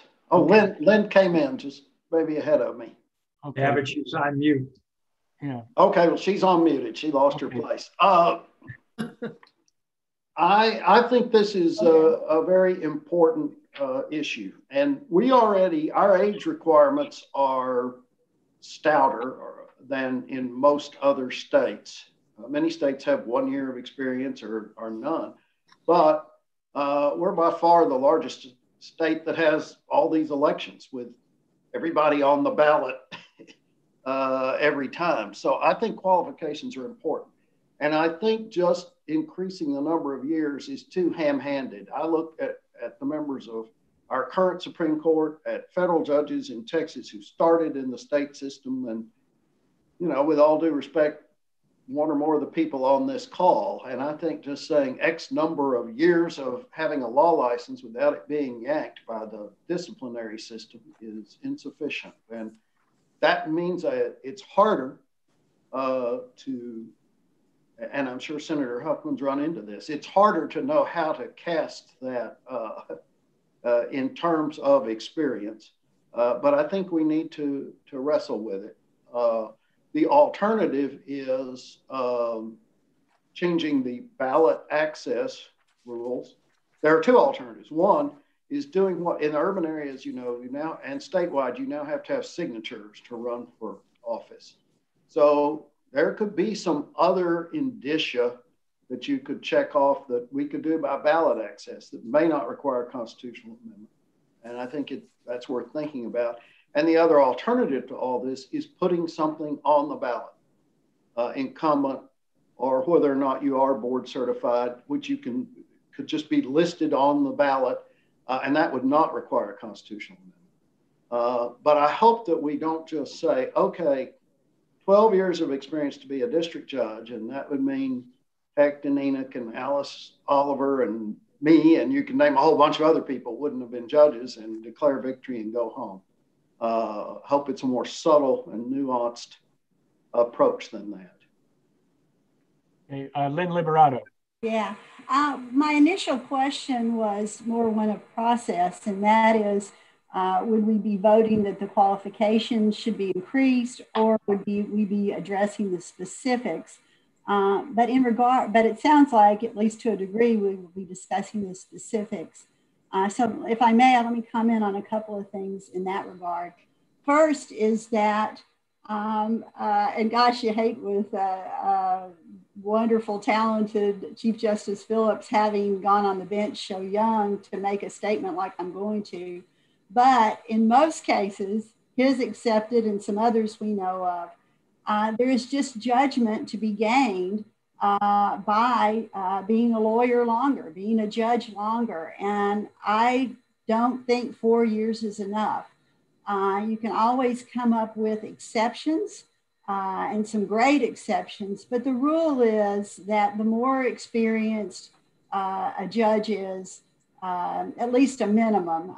You know, I think that the district judges should be 8 years or at least 6, but 4, just knowing a lot of 4-year lawyers, while they're good, I don't think that even the best of them, with a few exceptions, have the judgment that it takes to be effective. So that's kind of going with the majority. I think also, Cornyn and Enoch, Cornyn and Abbott probably might have met the 6 years. They wouldn't have met the 8. So that might be a practical. Well, let's go with 6 then for political reasons, but all right, 6 is okay. I just, you know, on every single thing we address, we can find an exception to the rule. You know, we can find sweeps that brought in fabulous judges and got rid of not good judges. So, I mean, I'm just, you know, I don't want to get back in that, but my point being that there certainly are exceptions. I like the idea of putting incumbency on the ballot if we have, you know, as we continue to have elections, because I think the more information a voter has, the better. We know they don't have very much, and that may be a negative to some voters, but I think that that's a good idea to give more information. And then hearkening back to what Chief Justice Jefferson has said, looking for ways to help educate voters and they do it in other states. I noticed California being one of them. So a state with a big population can do that in some creative ways. Those are my comments. And let me ask you a question, and Chief Justice Phillips too. I know that one of the proposals that has been recommended to us that before you can serve on the Texas Supreme Court, you must have served as a judge before. What do you think about that? I've got reservations about whether or not you need to have served as a judge before. I think we've had judges in the past. I think Chief Justice Calvert was not a judge before. I think you've had other judges on the Supreme Court that have been excellent judges that had no previous judicial experience. They were just very bright, very learned, very scholarly, and very wise individuals. So do you really think it's necessary to go, before you can be named to the Supreme Court, you must have been a judge before? I mean, it seems to me you're limiting your options. I would actually, I think I would defer to Chief Justice Jefferson and Justice Jameson, whose dad falls into that category. I definitely think my dad would have been a better judge if he'd had prior judicial experience. I don't know what he was doing up there. But Chief Justice Greenhill had no prior judicial experience either. So our chiefs are probably about half and half in modern times. Mm-hmm. I think it's a bit ham-handed. Any arbitrary rule is ham-handed. Wallace might have a perception of a middle ground here. Well, I would like, so I agree with Chief Justice Phillips and Judge Jameson. I wouldn't make that restriction. But I would do this, something like this. I would say in terms of minimal qualifications, to gain access to the ballot as a judicial candidate, the candidate must provide, let's say to the Secretary of State or somebody, proof that they have, if they're running for district bench, that they have at least 3 jury trials as lead counsel that were tried to verdict, or for an appellate bench, at least 3 appeals that included oral argument as lead counsel that led to an opinion from the Court of Appeals.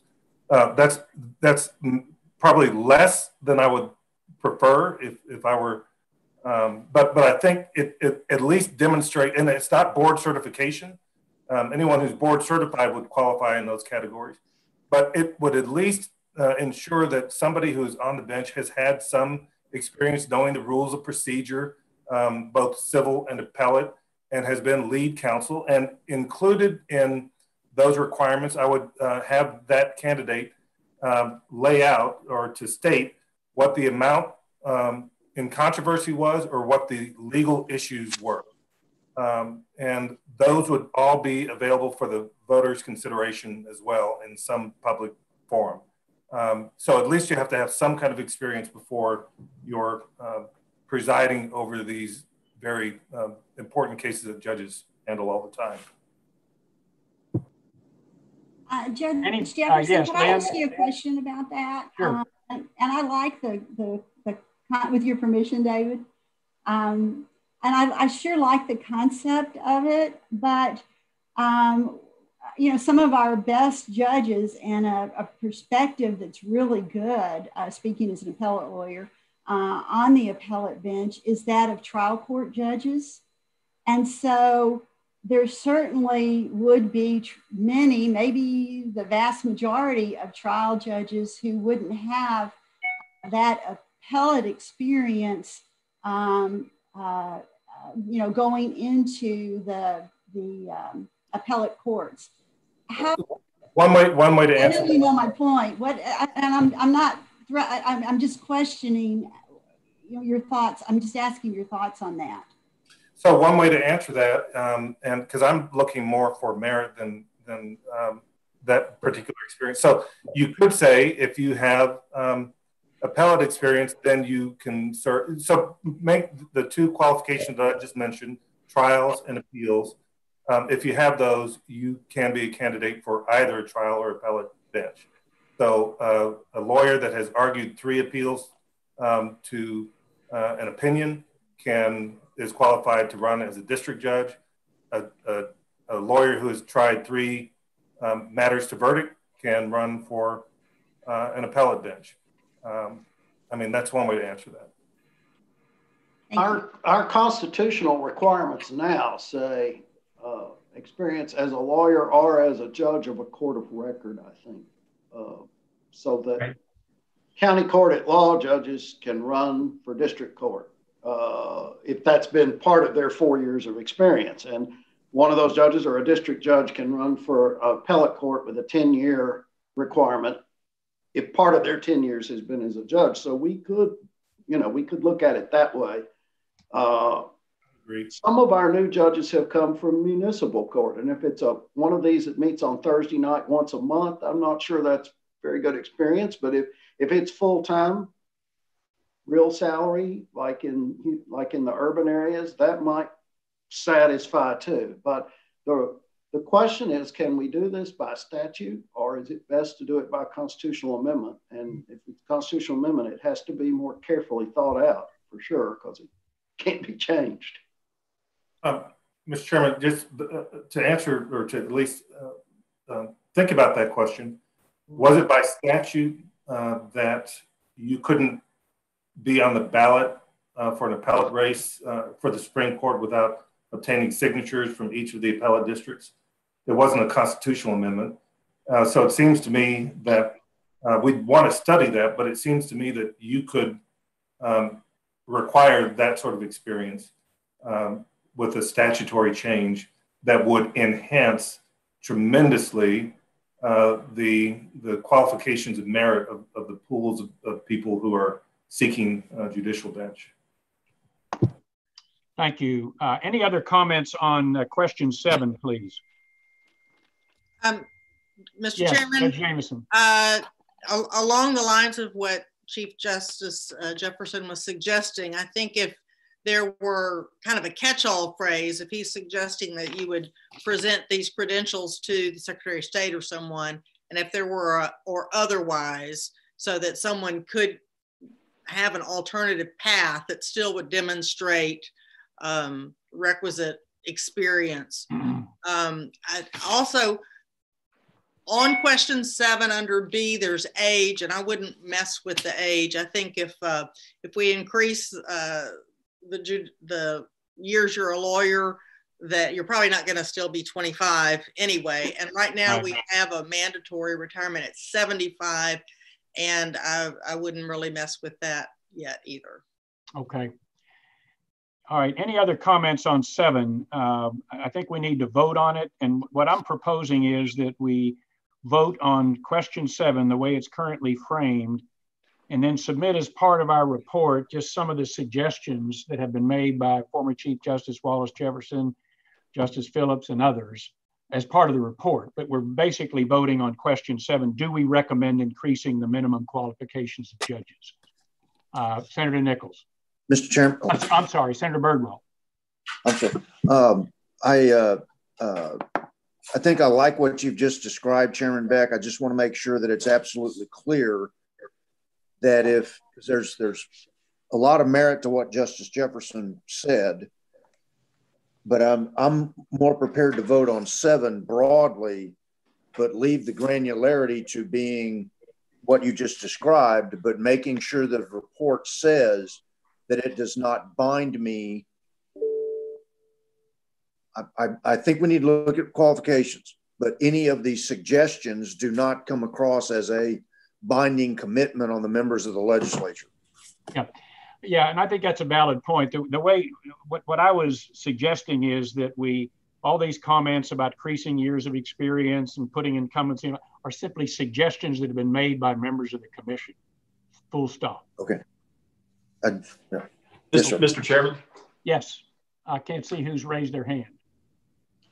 Well, Landgraf, I think, unless somebody else. Sorry, I couldn't see your hand. No problem.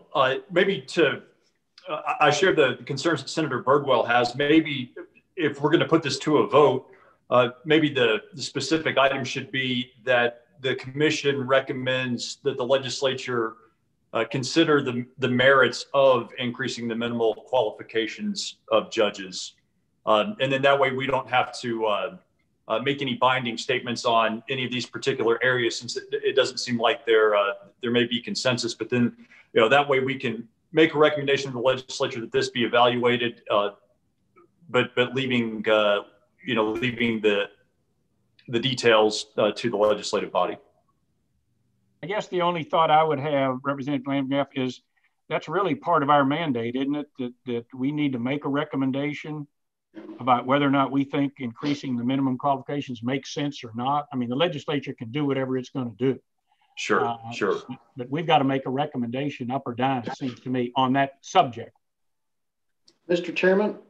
Yes. I don't know if she's ready to talk about details or process, but I'd be interested in what Senator Huffman's emerging legislation is looking like. Is it a constitutional amendment or just a statute? And what are some of the, if she's ready to talk about it, what are some of the considerations there?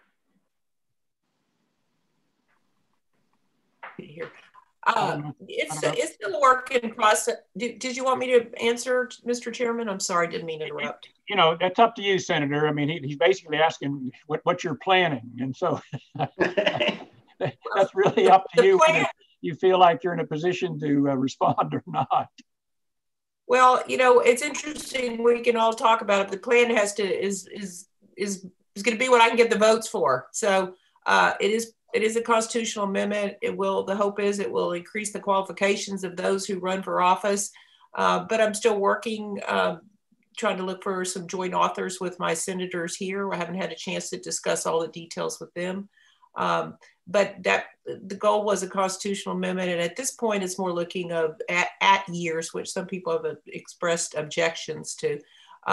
But we're looking at it, and I'm willing certainly to speak with anyone who has good ideas about it. So it's a work in progress. Okay, I just didn't want us to step on your what you were doing. Yeah, well, I'm still working on it, but yeah. Okay. So, all right. Any other comments before we vote on question 7? And just to be clear. Question 7 is, do we recommend increasing the minimum qualifications of judges? We'll vote on that up or down. And some of these other items have been mentioned, let's just putting incumbency on the ballot, increasing year.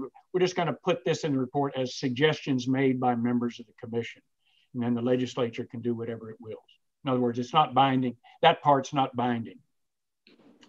Okay, all those in favor of question 7, as I have explained it, why don't we see if we can take a voice vote on this? I don't know that anybody's going to be against it, but yeah, well, I'll be abstaining. Right, hold on. Megan, let's go voice vote. I mean, let's go commissioner by commissioner. That's the easiest way to do it. Okay. All right, Chairman Beck. I vote yes. Senator Birdwell. Aye. Senator Hinojosa. Aye. Senator Huffman. Aye. Senator Nichols. Aye. Representative Hunter. Abstain. Representative Landgraf. I abstain as well. Representative Menarez. Aye. Representative Sherman. Nay. I'm sorry, what was the vote? Nay. No. No. Okay. Mr. Babcock. Yes. Judge Jameson. Yes. Chief Justice Jefferson. Yes. Ms. Liberato. Yes. Mr. Oliveira. Yes. And Chief Justice Phillips. Yes. Okay, let's move to question 8, which has to do with money. Question 8, so do we recommend the adoption of rules to limit the role of money in elections? So let me throw that up to discussion.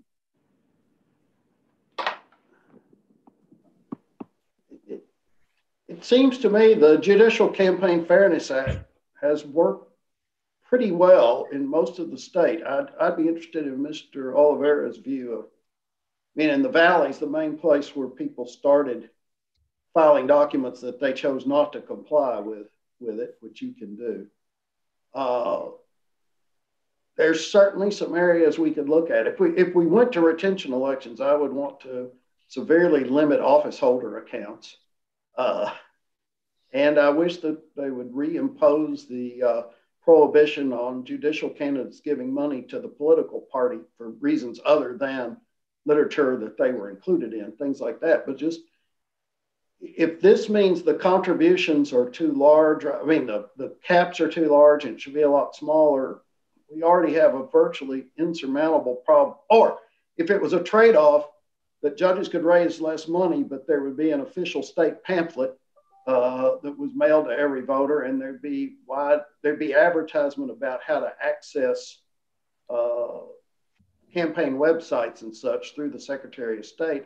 I'd be for that. But just in the whole, to say, okay, everybody should only raise $100 and good luck, it seems to me we're only exacerbating the problems of it being too hard for voters to find out how to cast an intelligent vote in a judicial race. Well, is the public financing of judicial campaigns, I mean, does that make any sense at all from a fiscal perspective? I proposed once to take the lawyer occupation tax and put it into that fund, but of the 181 legislators, I couldn't find anybody that was for it. So unless things have changed. Yeah, it seems to me that that's not really a viable option, having the public finance our judicial elections. I mean, the states that have experimented with it have abandoned it. Well, both North Carolina and Wisconsin had it. And it was at one time pretty viable in Wisconsin as a state income tax checkoff, but fewer and fewer people checked it each year that they wanted part of their money to go that way. And so they abolished it, and North Carolina got rid of it pretty quickly. What about office holder accounts? How does that really work? Well, I mean, if you used to be able to use it to run for a political office, and now that's no longer possible. But Tom, let me interrupt. If a judge raises $100,000 to run for re-election or for initial election, and he only spends 50, can he retain the other 50 and use it for whatever purpose? No, there's six purposes you can use it for. Okay. And in defense of the system, judges need some money to get their CLE, to go travel to swear another judge into office. There are reasons you need some money that it's not considered to be an official expense. But there are some judges that have hundreds of thousands of dollars in these accounts, and they keep raising money when they don't have an opponent and know they're not going to have an opponent, and then spend the money in ways that fall within these 6 categories, but are still questionable, like, multiple birthday parties a year at Tony's wine cellar or something. And those who've been district judges more recently than me can speak to it with more authority. Okay. Martha. Well, any other comments? Out-of-state CLE used to be about the most expensive thing, and NETA, and there was some good out-of-state, but from what I hear from those who are trial judges more recently than I, there are some. Well, you're aware there's some extra large accounts, and it's an unnecessary temptation for people to curry favor. Any other comments? Mr. Chair, I've said this before, but it's important, I think, to keep repeating it, which is any regulation in this area has got to be very carefully done because of the First Amendment and the United States Supreme Court's decision on campaign finance law. It's not only the Supreme Court, but other lower courts and state courts. But I think that there could be some areas where the legislature could do some good on this. Chief Justice Phillips talked about office holder accounts, and there's a judge in a large county in Texas right now who doesn't have an opponent or didn't have an opponent running unopposed in the primary and the general, and I must have gotten, I don't know, 10 or 15 flyers a month seeking money, and that maybe we could do something about that. But okay, Mr. Chairman. Yes. One possible way to deal with this, because I agree with Chief Justice Phillips that the Campaign Reform Act for judges was very successful in many ways and has tamped down the expenditures in Texas as opposed to some of our sister states like in Alabama or Illinois, where the amount spent can dwarf even a state as big as Texas, and it's because most people voluntarily comply. But one thing that we might consider is to require more robust transparency in reporting of what is in an office holder's account. Right now, you have to go to, you have to be a little bit sophisticated to understand how much is retained by a judge after an election. But again, I think we could use the good offices of the Secretary of State, perhaps, to require, some more disclosure of what these amounts are, and then let those judges defend, why they have $1 million when they haven't been opposed in the last 10 years in an office holder account, and maybe go about it that way. That's just a recommendation or a suggestion. What happens to that money if the judge decides he or she's not running for election anymore? Yeah, 4 years. 4 years to get rid of it. In one of the 6 ways, which includes giving it to a charity, giving it to other political campaigns. I don't remember what else, but they're pretty broad. In other words, you can sort of be a power center when you're back in private practice with your leftover office holder money. And Mr. Chair, I would second Chief Justice Jefferson's thought about that. I think transparency is one area that can survive scrutiny under the First Amendment. And I think that would be a huge improvement in what we have now. Okay. Chip, there's no First Amendment problem with forbidding or limiting office holder accounts, is there? I mean, because most states don't have them. Texas is kind of an unusual outlier there. No, I don't think, generally speaking, there is a First Amendment problem in that area. Is there a problem with saying you can't raise money if you don't have an opponent? I don't think so. Well, but as somebody mentioned, the judges the judges' salaries are not commensurate with what they could make in private practice. Many judges are not wealthy at all. They're doing it really as public service, and so imagine you're a public servant in a judicial office, and then, as Tom says, you have CLE you have to do. Okay, well maybe that could be accepted, but then you have your political party, if we stay with partisan elections, that wants you to come to the annual, event in Houston, and you got to pay your way there. And then some organization that could be important to an election in 4 years asks you to speak for no pay and no travel expenses at their, civic, group. You can think of what those are, bar associations, et cetera. So office holder accounts, to me, play that important role in keeping these political animals around, getting access and exposure around the state. So we've got to be a little bit careful about how much you restrict. I agree, there shouldn't be office holder accounts people, I've known some judges, they invest in the stock market, and they're just very proud of how much they can make in their office holder account. Well, I could see some limits on that, but I don't think we should go too far. Great. Okay, thank you. Well, let's go ahead and vote if there are no further comments on question number 8. And the precise question is, do we recommend the adoption of rules to further limit the rule of money in elections? You mean judicial elections? I'm sorry? Judicial elections, because then you go into other statutes. Okay. Gone to meddling there. Mr. Chairman. Hold on just a second. In judicial election, yes. Can I suggest that instead of further limit, that it be further regulate? That's fine. I'll accept that. And that way the legislature can do what it wishes, either limit or do something different.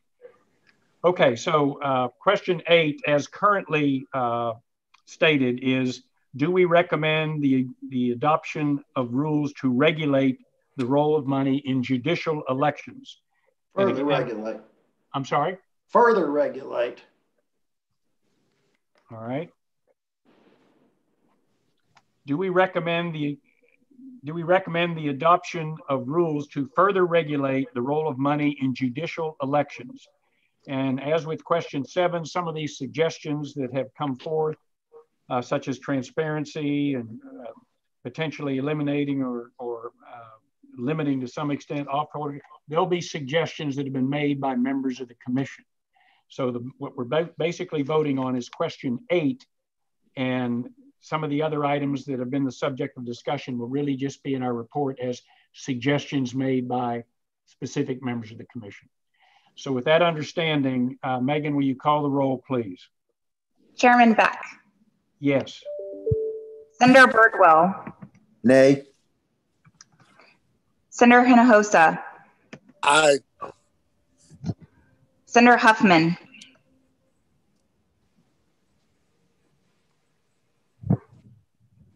Come back to you. Senator Nichols. Nay. Representative Hunter. Yes. Representative Landgraf. Aye. Representative Menares. Aye. Representative Sherman. Yes. Aye. Mr. Babcock. Yes.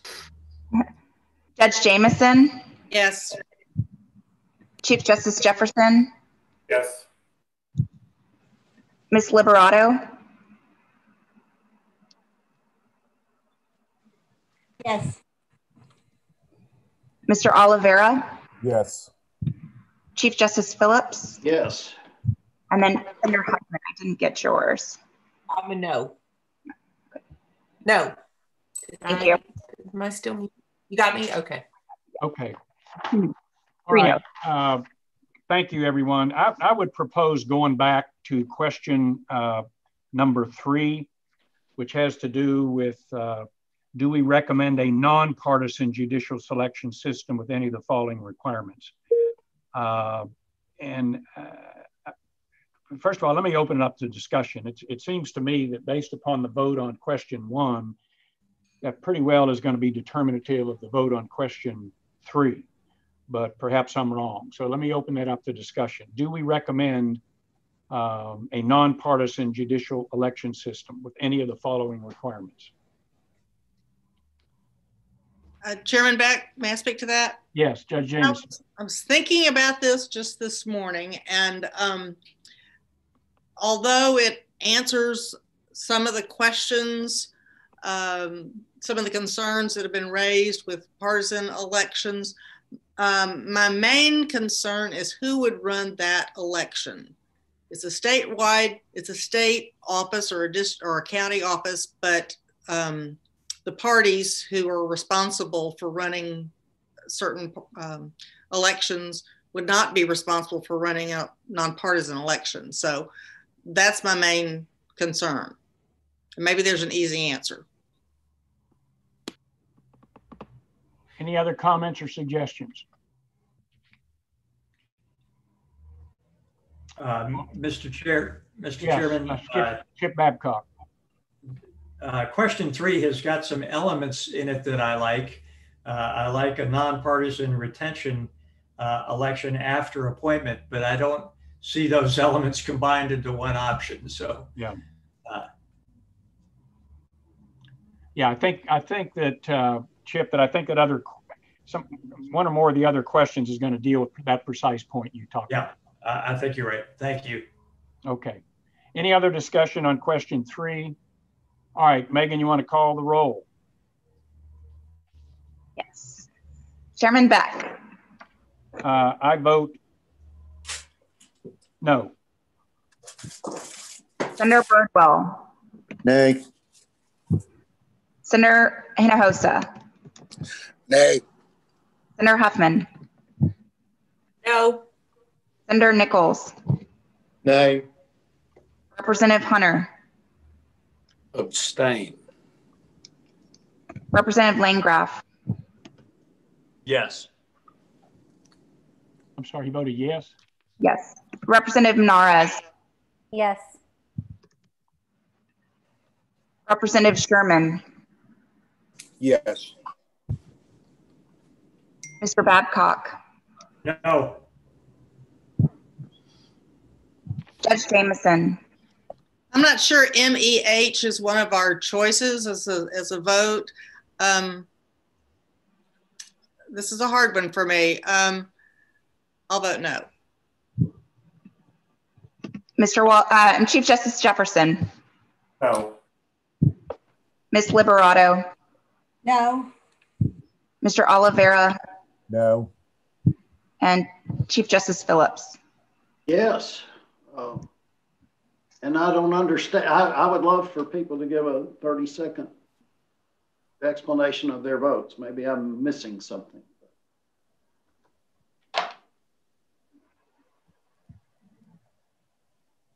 All right, does that conclude the vote, Megan? Yes. And what is the tally? So I have 4 yeses. And that the 4 yeses are Representative Landgraf, Representative Sherman, and Chief Justice Phillips, and who else? Representative Menarez. Oh, okay. And then I have Representative Hunter abstaining.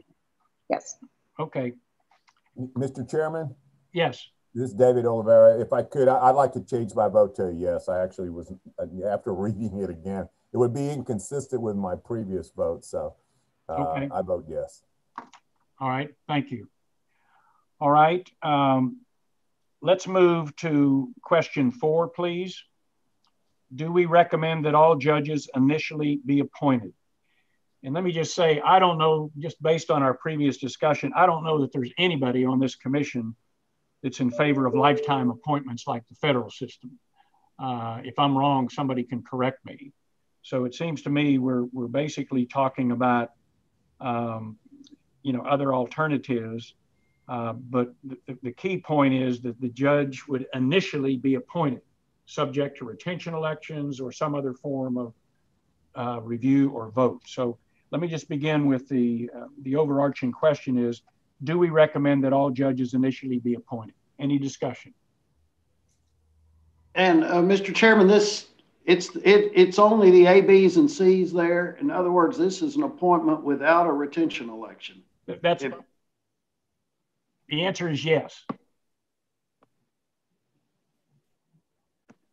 So this is the only option. I'm sorry, Mr. Chairman.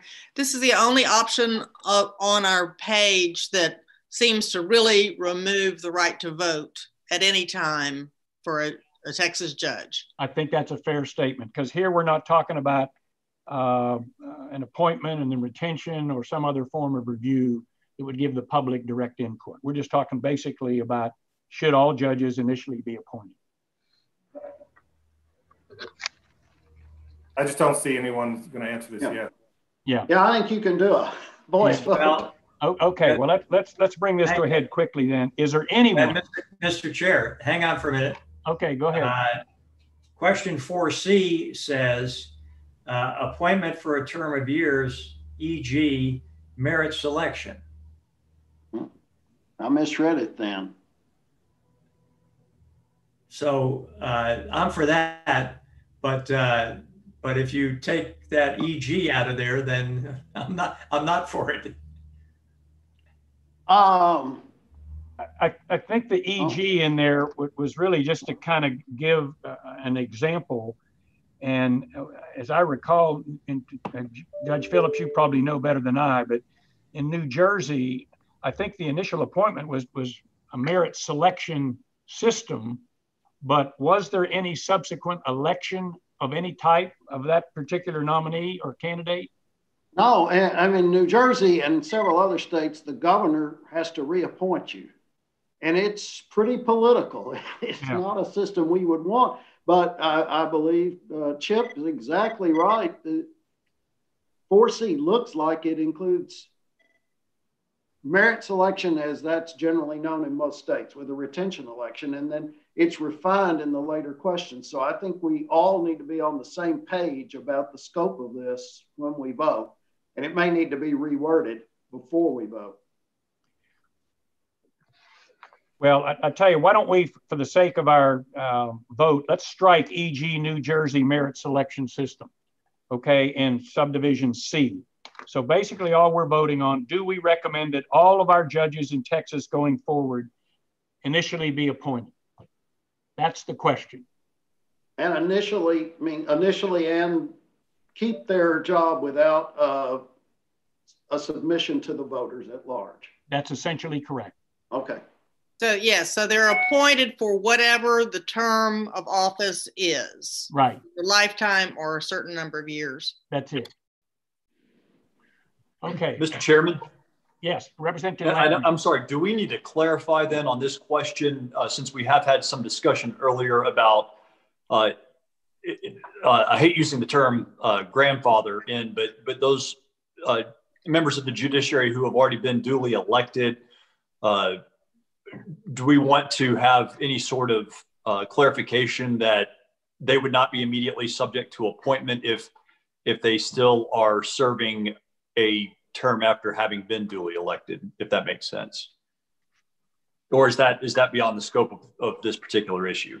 Well, I think it is beyond the scope of our issue, because I think, you know, as I said at the outset, that everybody agrees, I think, that that anybody who has just been elected or is serving after being elected is grandfathered in, regardless of what we recommend and regardless of whatever is adopted by the legislature. Okay, then I think we have the clarity that we need. Thank you. All right, so, and I think I know how this vote's going to come out. Is there anybody who's in favor of question 4, that all of our judges initially be appointed? Is anybody on the commissions in favor of that? All right, I take it by your silence that that vote is unanimous. Although, Representative Hunter, have you abstained on that? Yes. Okay. So the vote is unanimous, but for Representative Hunter, who has abstained. Has anybody else abstained? The question is unanimous which way? I'm sorry? Unanimous which way? Unanimous no or unanimous yes? It's unanimous that we do not recommend that all judges be appointed. Okay, thank you. And then it's unanimous, but for Representative Hunter, who has abstained. Okay.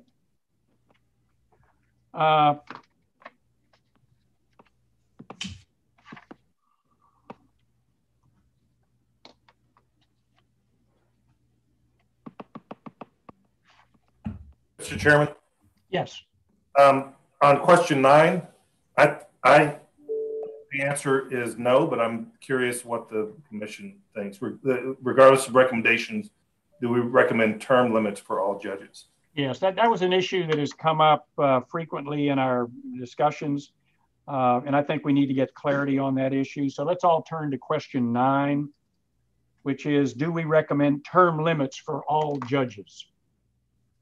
Short of the current 75-year mandatory retirement. Right. I mean, that's law now. At 75, you're retired. But here we're talking about, you can only serve two elected terms. Mr. Chairman. Yes, Senator Birdwell.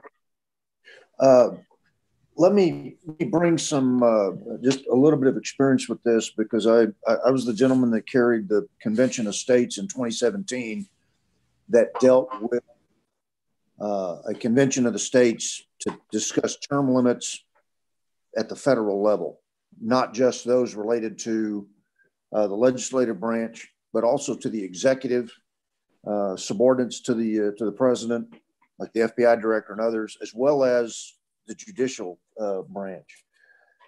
I think the question here for us at the state level, not necessarily muddled, but there is a difference between term limits between the federal level and the state level, because the people that elect representatives from Florida and their senators from Florida, or pick any other state, their votes at the federal level impact the state of Texas the same way their home state is impacted with that vote. But votes for state office holders and the lengths of those, as an example, our dean in the Senate, John Whitmire, has been in the Senate for nearly 40 years. But the only impact that his vote has on out-of-state folks is a vote for a constitutional amendment that is sent to the legislatures for ratification. I don't think that we discuss this in great, I'm inclined to say no, because generally the election is the term limit, but there may be merit somewhere out there that we may not have covered. I remember in one of the recommendations, or not the recommendations, but your summation of the committee's work in the document, the 35-page document that Megan sent, that there was discussion of if we went to an appointed system or some other system that I don't support, so I don't know if it's tethered to that per se, that do district judges serve for a shorter period of time than the appellate judges, and the appellate judges serve for a shorter period of time than the statewide courts? There may be merit to having that discussion, but if it's tethered to appointment, it's not a discussion I want to have. If we're sticking with the statement, and we're pretty split on it in the sense of partisan elections, but if we're sticking with elections, I think the term limit is the people's vote, because I'm similar to the difficulty that I found with term limits is that most people like term limits for the other guy's candidate, not their own.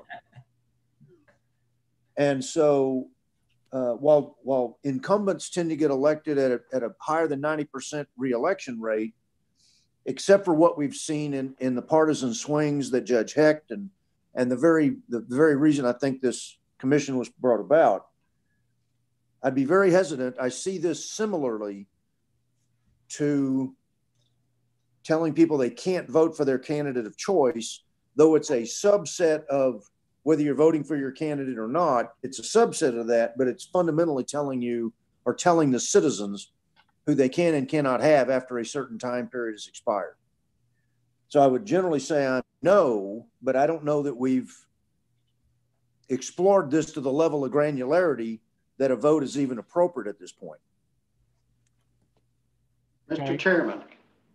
Yes, Chief Justice Phillips. Following up on Senator Birdwell's observations, in most countries in the world with a constitutional high court, you are limited to a single long term. And Justice Enid said something very wise one time. He said, you can't take partisanship out of how you get to be a judge, whether it's appointed or elected or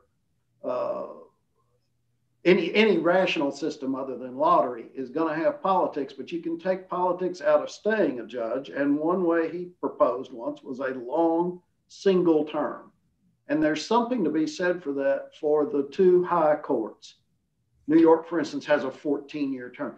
You have a term that's long enough that you're going to get a pension at the end of that term, and you're not going to seek re-election because you're barred.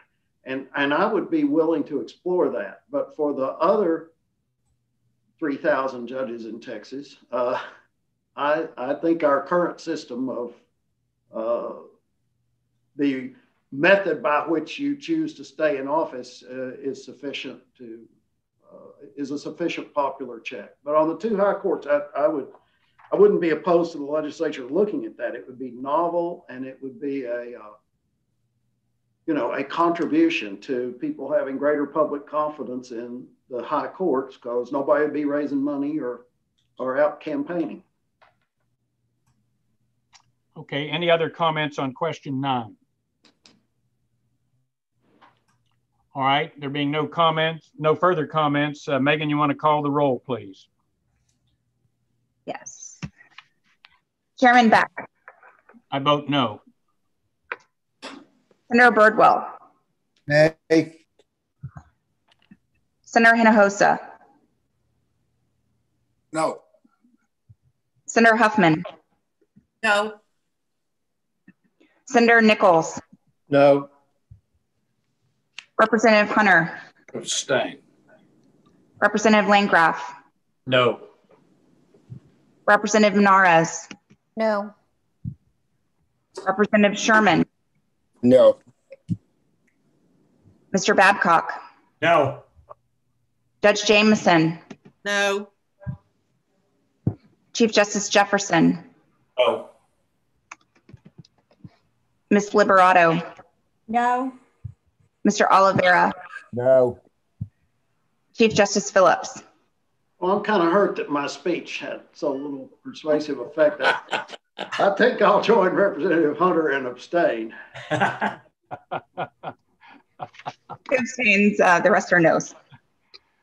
Okay, we're now going to turn to the last question, and this is question 6, and I will admit to you that the predicate to question 6 is inaccurate. It says if yes to 4. It should say if no to 4, and we did vote no as to 4. And question 6 is, do we recommend an appointive judicial selection system with retention including any of the following requirements? It doesn't say all of the following requirements. It says with any of the following requirements. And we've had proposals that were submitted to us this year that talked about an appointive judicial selection system by the governor. We've talked about the creation of a judicial selection commission, if you will, that vets whoever the governor's appointments are. One approach is that the governor will submit a nominee to that commission. The commission will say qualified, well qualified, not qualified. There's another role that has been advanced for the commission, which is to actually come up with nominees. And then they would submit a list of nominees to the governor, and the governor would then select from the list. So there's a lot of nuances with respect to the basic proposition that we recommend an appointive judicial selection system with retention. And then you've got various requirements set forth under A, B, C, D, E, and F. And Representative Landgraf, you'll see that subsection F specifically talks about grandfathering. So I think that's, I think everyone on the commission is pretty much in agreement with F, regardless of what happens in the future. So anyway, with that understanding, let's begin a discussion of question 6. Chairman Beck? Yes, Judge Jameson. I think many states that have the Missouri plan or something close to the Missouri plan, which is what this sort of outlines, are relatively satisfied with what they have. I was thinking this morning, though, about the Representative Hunter's, I think, desire to have the House of Representatives be more involved if there were some kind of a commission, either by going for confirmation or otherwise. And I was thinking that one thing that might be helpful that the House might be uniquely qualified to do would be to have about 26 members of the House serve on a commission in order to have one Republican and 1 Democrat from each of the courts of appeal districts, and that if they were to serve, and especially for a judge that was from their area, that they would have a significant role in that. Maybe they wouldn't serve for every appointment, but definitely for when people in their areas came up, that might be a really useful involvement for the House of Representatives. I won't belabor any of this because we've talked about this many, many times, but yes, I would be in favor of for a system like this. Okay. You know, one interesting thought that I know was submitted to the commission earlier was the creation of citizen panels, if you will, at the local level. The notion being that people at the local level probably have a better understanding of who potential nominees might be, and then they could feed from the local area to either to the governor directly under this type system or to some commission and so on. So, which I thought was a very intriguing concept, because some of the evidence we had submitted to the commission was that a lot of the people locally think that they don't like being dictated to from Austin. They want to have input so that there's a trickle up as opposed to a complete trickle down system. So in any event, I just want to make that point. Any other comments or discussions on this?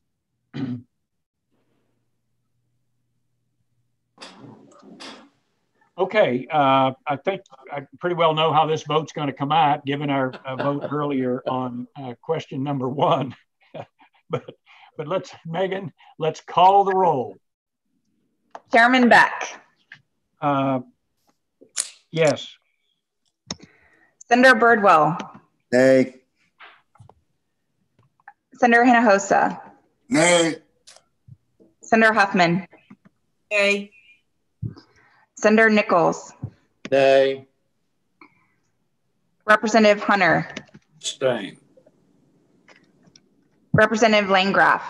Aye. Representative Menares. No. Representative Sherman. Nay. Mr. Babcock. Yes. Ms. Jameson, or Judge Jameson. Yes. Chief Justice Jefferson. Yes. Ms. Liberato. No. Mr. Oliveira. Yes. Chief Justice Phillips. Yes. Just counting them up. According to my calculation, it's 7-7 with Representative Hunter abstaining. That's right. Powerful. I knew it would happen. Mr. Chairman, if the 7 who voted yes on that all agree on one plan, which may be unlikely, but it's not impossible, it would certainly strengthen our report if we said that, because the devil's always been in the details on how you go to an appointed retention election system. And if we all happen to be in agreement, I don't know if we need to bore everybody, since it will be a minority report, but if it could be done quickly, I'm sure Representative Hunter would be tremendously influenced by that discussion, even if he's not ready to move now. Well, I think Representative Hunter could dictate the discussions. Yeah, well, there's that. Well, what are the thoughts of the other members of the commission? Because there are a lot of sub-questions, if you will, because if we agree, if the 7 agree on an appointive system, what is going to be the role of this so-called Texas Commission? Is it just going to simply vet the governor's nominees? Is it going to have a different role? And I guess the question is whether we ought to debate that now, or whether that's really a drafting issue. What are the other, Chief Justice Jefferson? I appreciate Chief Justice Phillips' request, but I just think we will wind up being very splintered on this, and I'm not sure what the answer to how exactly we do it seems to me a legislative problem. Very political. Does the governor go first? Does the commission go first? I would be in favor of a commission. I want it to be very diverse. What does diversity mean? How are the commissioners appointed and are they confirmed? But the one thing that I would say about all this, and I feel pretty strongly about, and I think it'd be unique in the country, is that the House play a significant role, so that it is not just. I would want Senate confirmation, but I think the House ought to play an extremely important role as well. And I don't know the character of that role and how you would make that happen.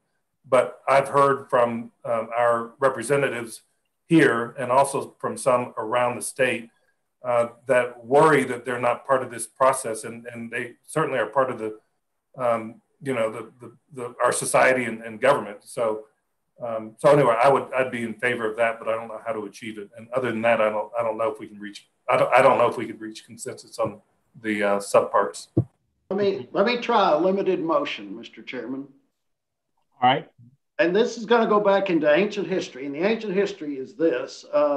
The Gonzales-Haas primary in 1994 had $6 million of reported expenditures, and it so offended Governor Bullock that he formed a committee, which passed some type of merit selection through the Senate, but couldn't get it through the House. So there was a study commission chaired by Tom Luce.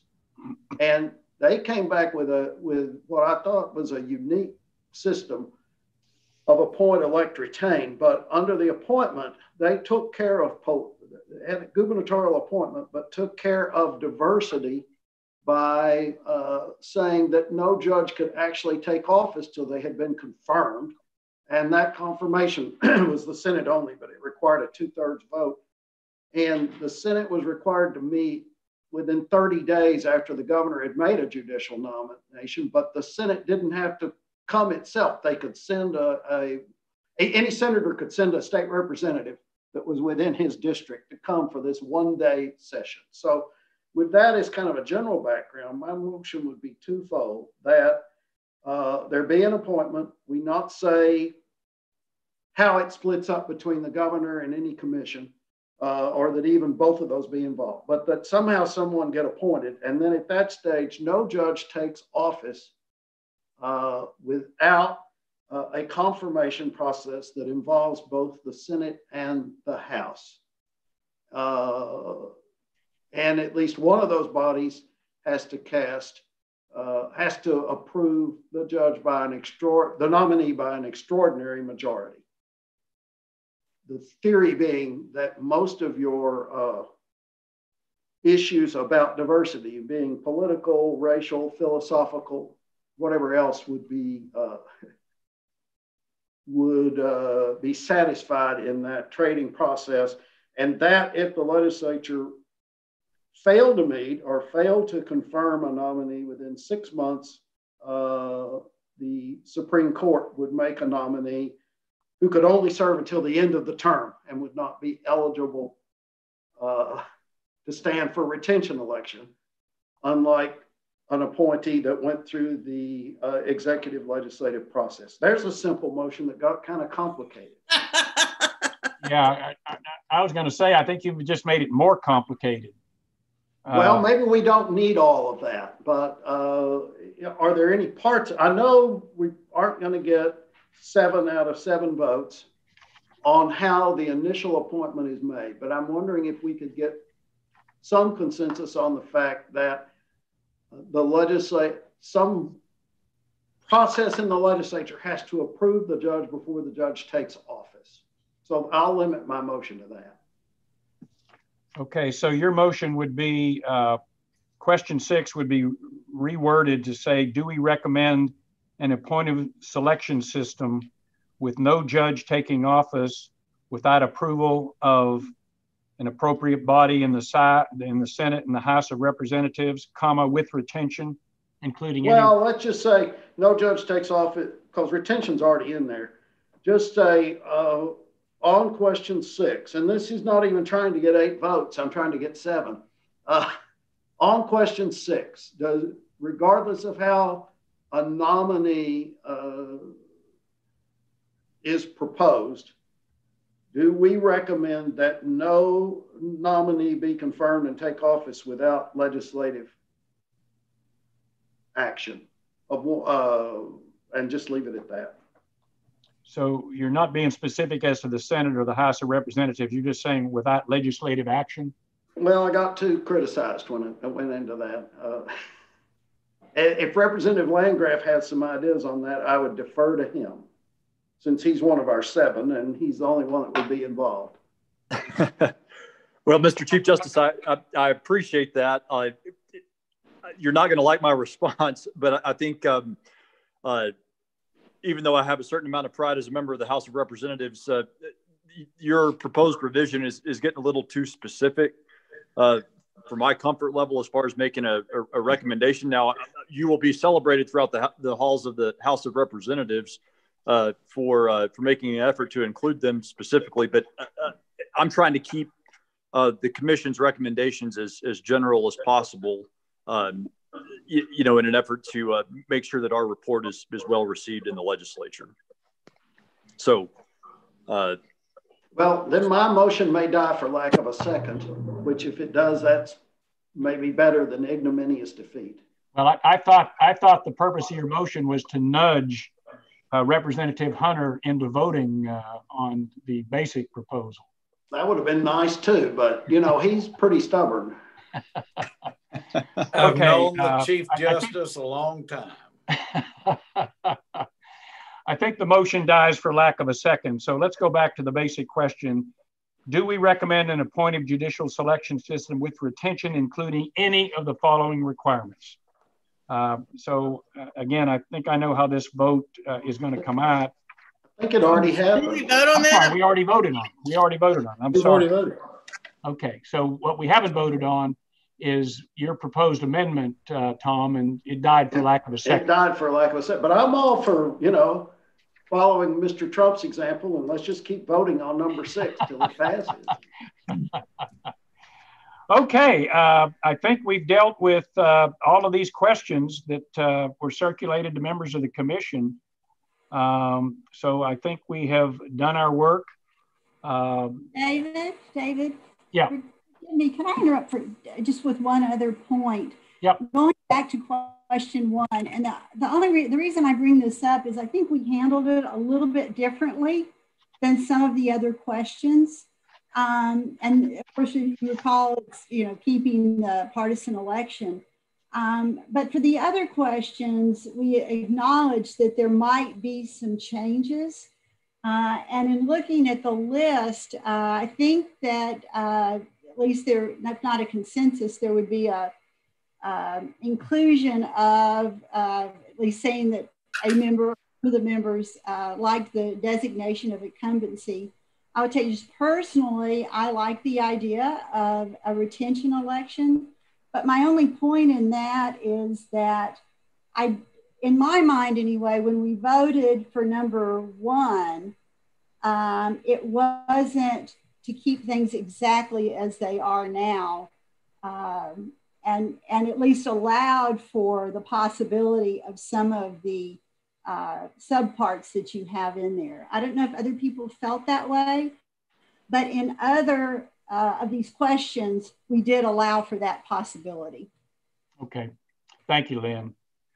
Okay, I think basically what we've been asked to do has been done. We'll make the changes in our final report. It's going to require a little bit of a hard edit rather. That'll be done. We will incorporate the votes and the recommendations that we've discussed this morning in our final report.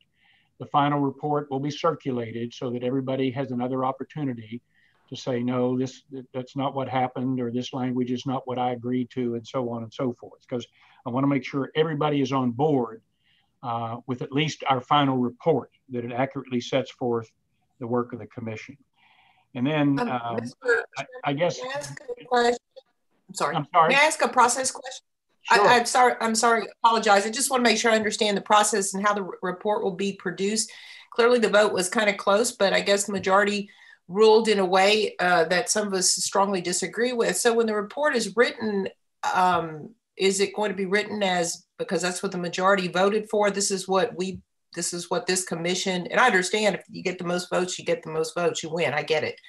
But if that's the case, then I feel like there may be others on this call who do not want to sign the report, don't want to sign off on the report, and would probably submit, we'll be submitting our own letter with our own thoughts. So I just want to make that clear, because I want to make sure that my name is not associated with, not that I respect everyone's opinion, but that my opinions were different, and I want that to be duly noted. I'm just concerned about how that, because different chairmen handle their reports in a different way. In the legislature, we generally have a signature line for each participant, and then if you don't sign it, then you have sent a signal that you have not signed off on that report. But it's your call, of course, Mr. Chairman, and I'll abide by your rule. Yeah, I think that what I'd like to do is to have everybody sign it if they can. If they're unwilling to sign it, then you can submit a separate letter expressing your views. We can attach it to the report. There's nothing to prevent us from doing that. But the way I envision our report being finalized, I think it's a little misleading for us to say that the commission adopted such and such if the vote's 8-7. I think we've got to pretty much dictate what the vote is, just so it's clear that not everybody agreed with some of the things that we're recommending, whereas a large number of the commissioners agreed with other things. So I think we're going to set forth exactly what the vote was. That's my inclination, so that everybody knows, what they're agreeing to and what they're not. Everybody voted yes on something. I have a suggestion. Sure. Senator Nichols? If you put the report together, list the votes, but list who voted how. I would like to be shown on record as voting for or against or whatever I voted. And you can't really just get that with an 8-7 answer. And so if you'll list who voted how on each of those questions, I'll feel fine signing it. Okay. And we'll do that. I think that's a fair point. Thank you. Mr. Chairman. Yes, Senator Birdwell. Thank you, sir. I concur with Senator Huffman, Senator Nichols, because I will put my signature on something that accurately reflects what the commission did. But if there are, particularly as this report will get out to constituents, if it's not as granular as what Senator Nichols just recommended, then I want to be able to put either my own letter or reclama or whatever the proper terminology is, because these are policy positions that we have taken for which we're accountable. And like Senator Huffman said, if I was on the losing side of one, which I think there was one, maybe two, that I was on the losing side of, I want to make sure that people know accurately where I am from a policy position. Understood. Thank you, Mr. Chairman. Okay. In conclusion, I really want to thank all of you for all of your hard work and effort and dedication. I know we spent a lot of time. You've spent a lot of time on it. You've had your staff spend time on it. And I really want to thank you. I think we've done our job. We'll submit our report. And then it's all up to the legislature to decide what, if anything, it's going to do. And I also want to conclude by thanking Megan. Megan has been absolutely terrific. Whenever I make a request, she responds and responds quickly. So Megan, on behalf of all of us, thank you so very much. And we don't even need to call the roll to determine whether everybody's in favor of that or not. Second. Thank you so much. Aye. All right. Anything else that needs to come before the commission before we adjourn? If not, we are adjourned. Thank you all so much. All right. Merry Christmas, everyone. Merry Christmas. Thank you, Mr. Chairman.